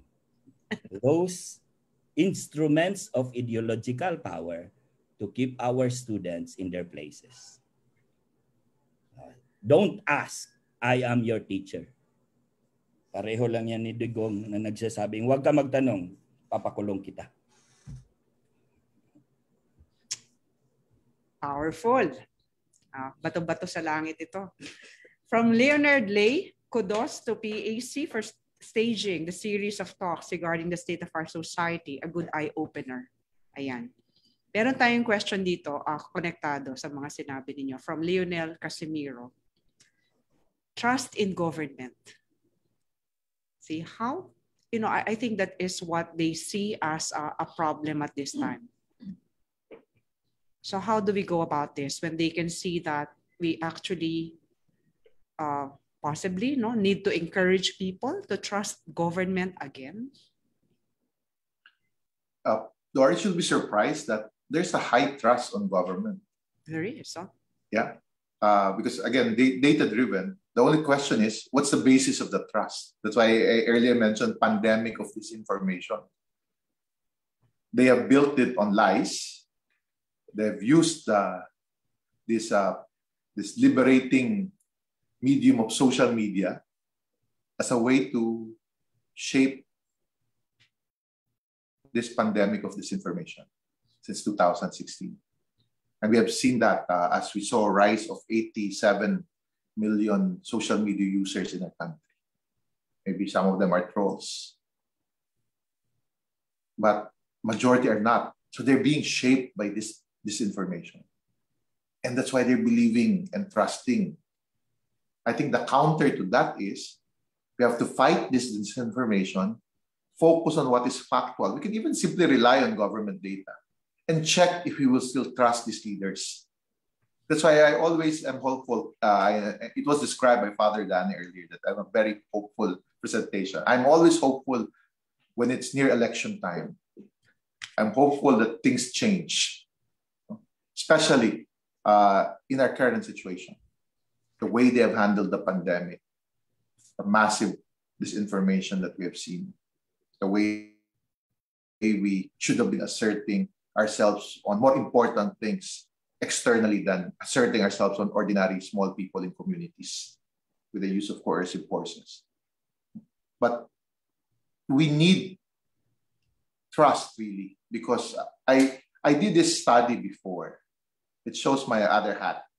I used to run political campaigns. I did a study 2003, and I realized that the government was so distrusted. I'm referring to the Gloria Macapagal Arroyo government. Nobody believed me. I always say, it's the science. So I built a campaign. That was my last national campaign. I ran the campaign of Fernando Po. I did not know him. I was just introduced by now Senate President Soto, and I said, this is a nice experiment. Government is distrusted by the public. I think 7 out of 10 Filipinos distrusted Gloria Macapagal-Arroyo. So I built a campaign against distrust. Because what you need is just to trust. It might not be the most qualified, but you need to trust that person. Fast forward to 2019, I was invited by VP Lenny Robredo to talk to her, to the Ocho Derecho. I said, you're running the campaign wrong. You're focusing your effort on an issue which is where the president is being trusted, maybe rightly or wrongly. Talk about the drug war. 9 out of 10 Filipinos is supportive of it. Unless we focus on the actual killings, I said.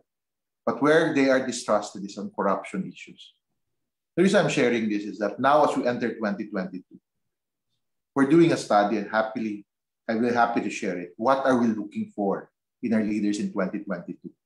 It's being run by Social Weather Station for us separately and by Pulse Asia. That means 2 separate respondents, 2 different periods in a matter of 2 weeks. And what are the issues that we want people to raise? The reason why I'm studying that is I will use that as I call data-driven basis to say that this is what the public wants. What is your answer, Mr. Candidate, Madam Candidate? And we have to build on that. I call it, and I was talking to different NGOs at times, which is ideologically driven. I always tell them, stop bringing me your ideological position papers. Why don't you start listening first to the public? Oh, but we are the public, sir. We are the 10,000 urban poor. There's 108.9 million Filipinos, I said. Do you really matter at 10,000? There's a science behind it.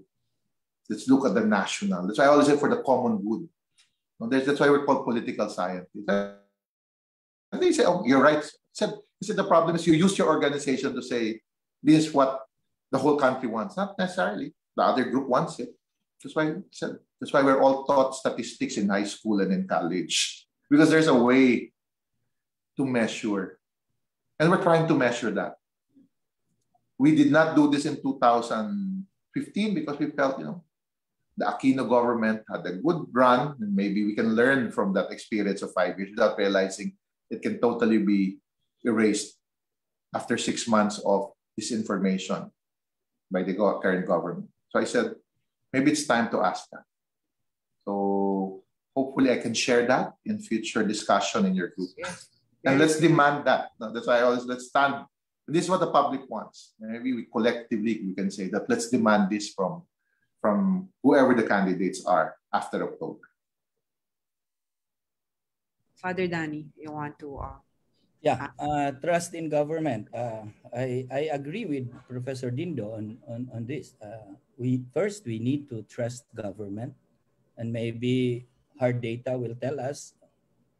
At the moment, maybe majority of the Filipinos still trust the government, regardless of the reasons for doing so.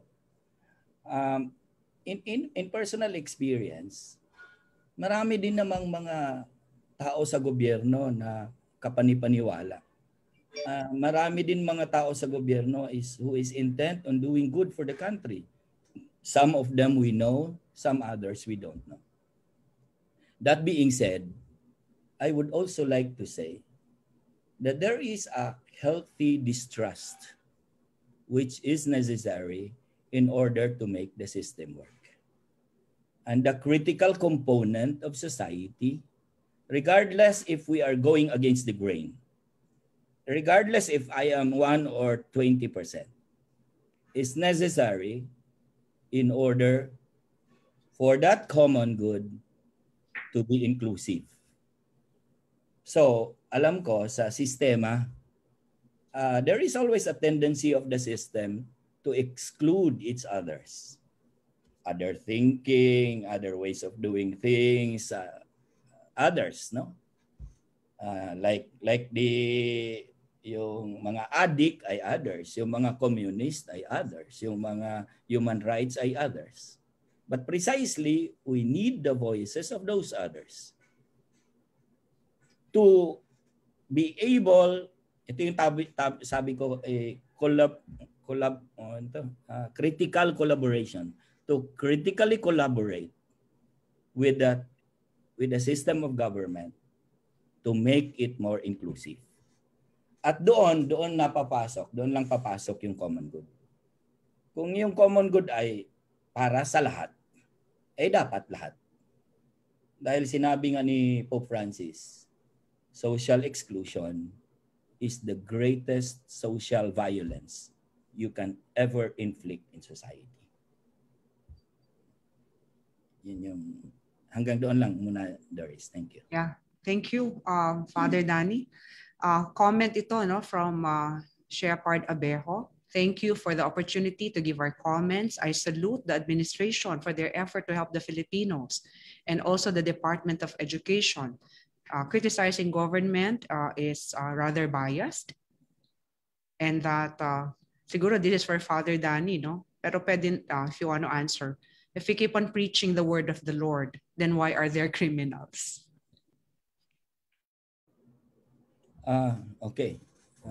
Unang-una, hindi ko alam kung, well, of course, the criminals, just like anybody, the word of the Lord is sifted through in its personal life. And we don't have to judge the criminals. We don't know what they went through in their own lives. Many of them abused, many of them oppressed, many of them almost killed. And maybe you would not know how difficult it is in their lives. So they are driven towards other things which we call criminality. So hindi po natin mahuhusgahan ang buhay nila. Hindi po ibig sabihin na hindi sila nakinig sa Word of God o nakikinig sa mga taong nag-a-advise sa kanila. We leave that judgment to God. And maybe what society can do is to help these criminals live better lives. And only then, with that structure, can the criminal being encouraged to live a new life will change his life. Precisely, that's my point from the beginning. It's not just about preaching values. It's creating social structures that make people change their lives. Salamat po. Yeah, I actually wrote that, no? Common good. It's not a personal virtue, no? It's a structural condition. Question from Sally Nolasco Santos. For both of you, Professor Manhit, Father Danny, how can we teach our students and restore civic regeneration when they see our public servants using their position for self-interest and materialistic pursuits? Meaning, like the models out there are not exactly good models. Then My simple answer to that is that's why we need civic regeneration to change that model. That this is not what we want. This is not what Philippine society deserves.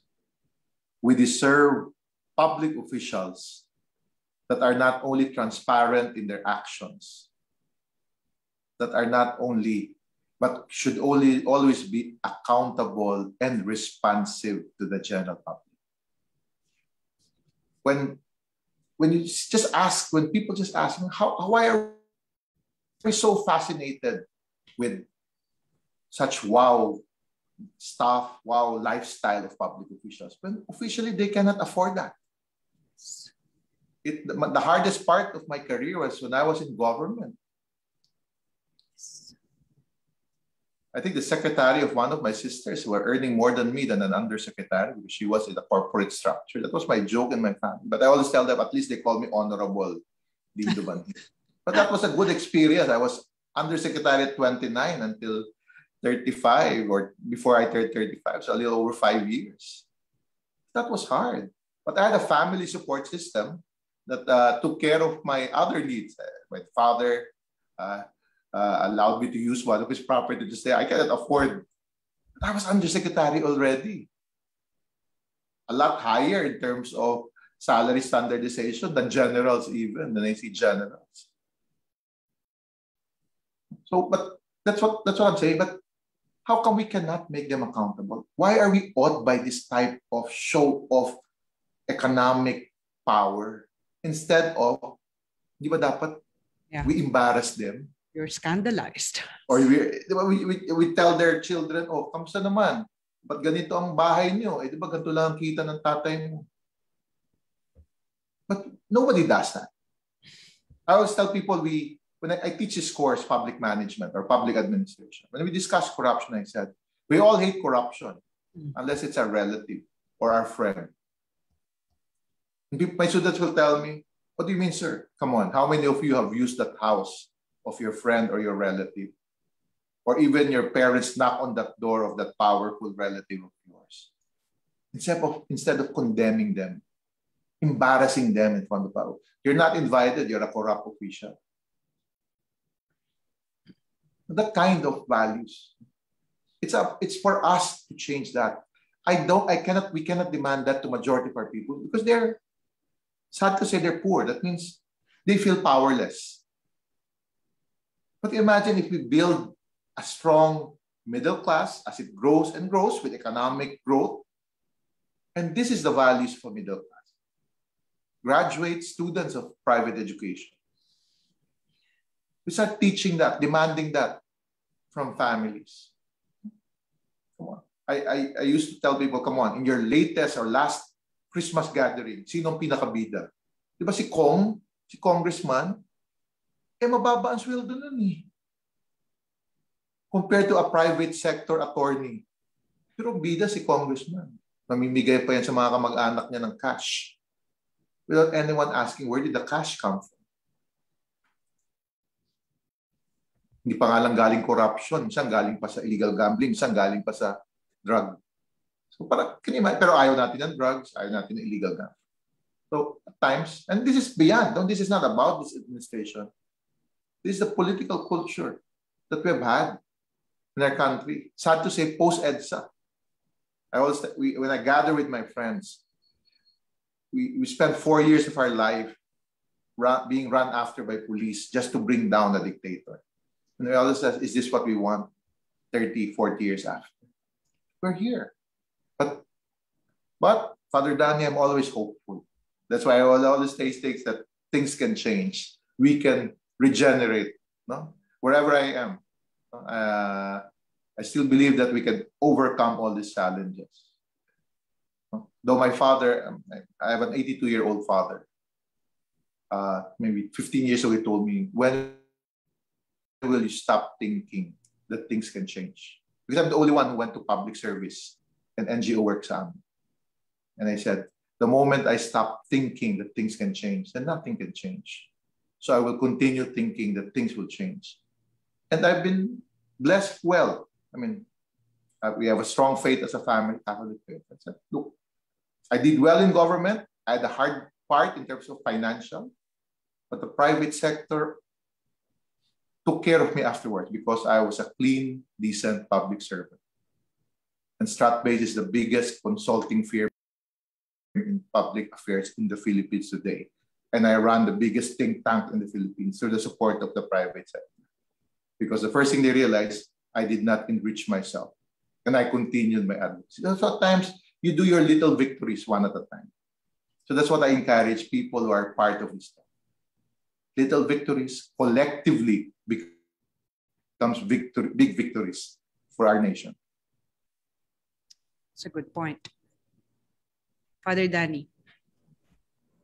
Noong tinanong mo yon, naisip ko yung commentary ng ibang mga tao. Bakit yung mga Pilipino pasaway sa sariling bayan, pero magaling naman na sumunod pag dumating sa United States, sa Great Britain, etc. Siguro dahil sa models na nakikita nila. Pero ikalawa, dahil din sa structures kung saan sila nakatira. When the structures work for you, then your own personal virtue is developed towards upholding that structure because that structure defends you. Pero sa Pilipinas, ito na nga kanya-kanyang kamas. Dahil yung struktura, hindi lang yung struktura, pati yung mga namumuno ay handa kang patayin kung ikaw ay pasaway. Medyo kailangan natin ng matapang-tapang na mga tao. Unang-una, para tumakbo at baguhin yung struktura. Ikalawa, para magsalita at sabihin hindi tama ito. Now, ang ano ko kasi sa educational system, I think it's about time that we teach our students that not only critical thinking, but also the courage to be able to speak up when the structures in place are not helping us. Yun lang siguro. When the structures in place means the principal, means the teacher, means also the mayor, etc., etc. So yun po. Sa tingin ko kulang yung education towards that because education is towards obedience. Obedience to powers. Mahirap po yun. Pag puro obedience, tinuturo din yan ng religion, obedience. Mali po yun. Hindi po tama yun. Yan ang dahilan kaya tayo nagkakaganito. Thank you po. Obedience talaga ang dahilan, Father Danny. Okay. Sige, since we're about to conclude this morning's forum, I'd like to give you one last chance. We did this yesterday. Sabi namin, sige, what insight, what thought would you like to leave those who are at this time watching this and then will eventually watch the recording so that if all the big ideas of today's forum are all forgotten, what is it that they should not forget? On my part, I would simply talk about those three words, whole of society. It takes the Philippine society, not political leadership, not the president, not members of Congress, but whole of society. That means all of us. No matter how weak you see yourself, you have a role to play. No matter how wealthy you are, you have a responsibility to those who are weak. So it's a whole of society approach.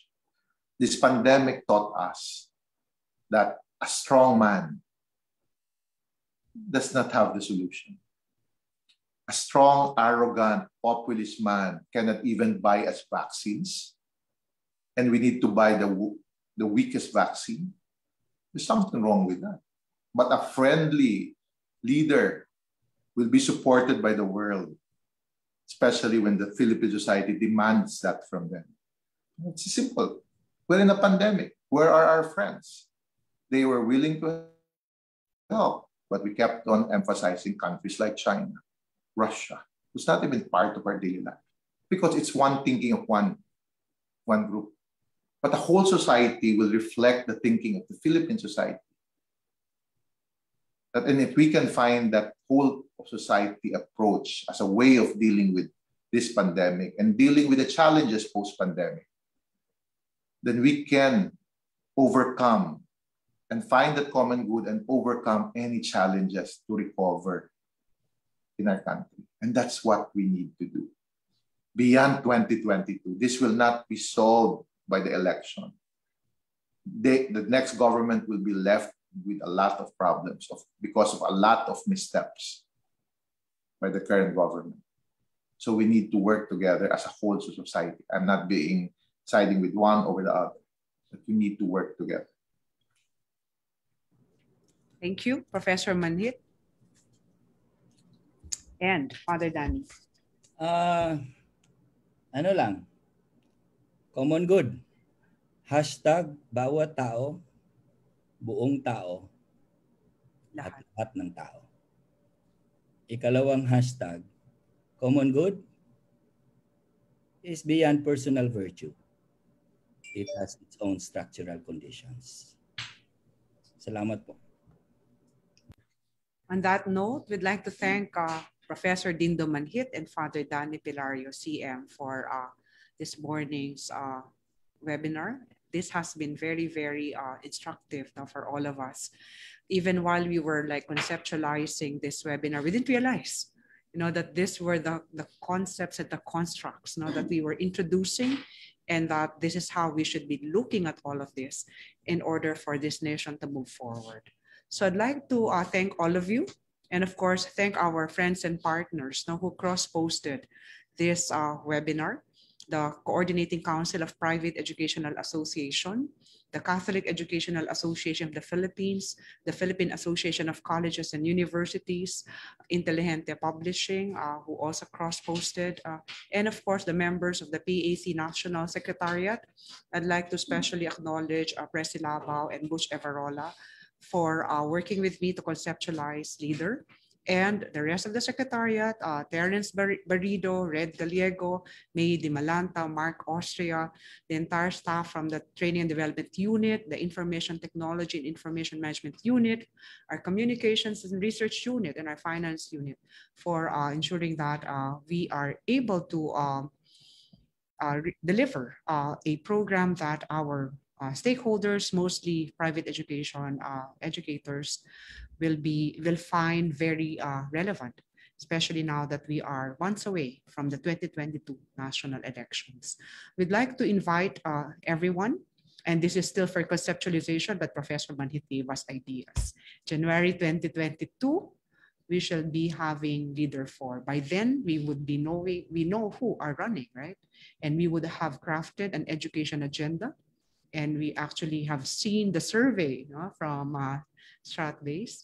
So this can guide us as to how January 2022 LIDER 4 will be. Maraming salamat sa inyo lahat at magandang umaga po.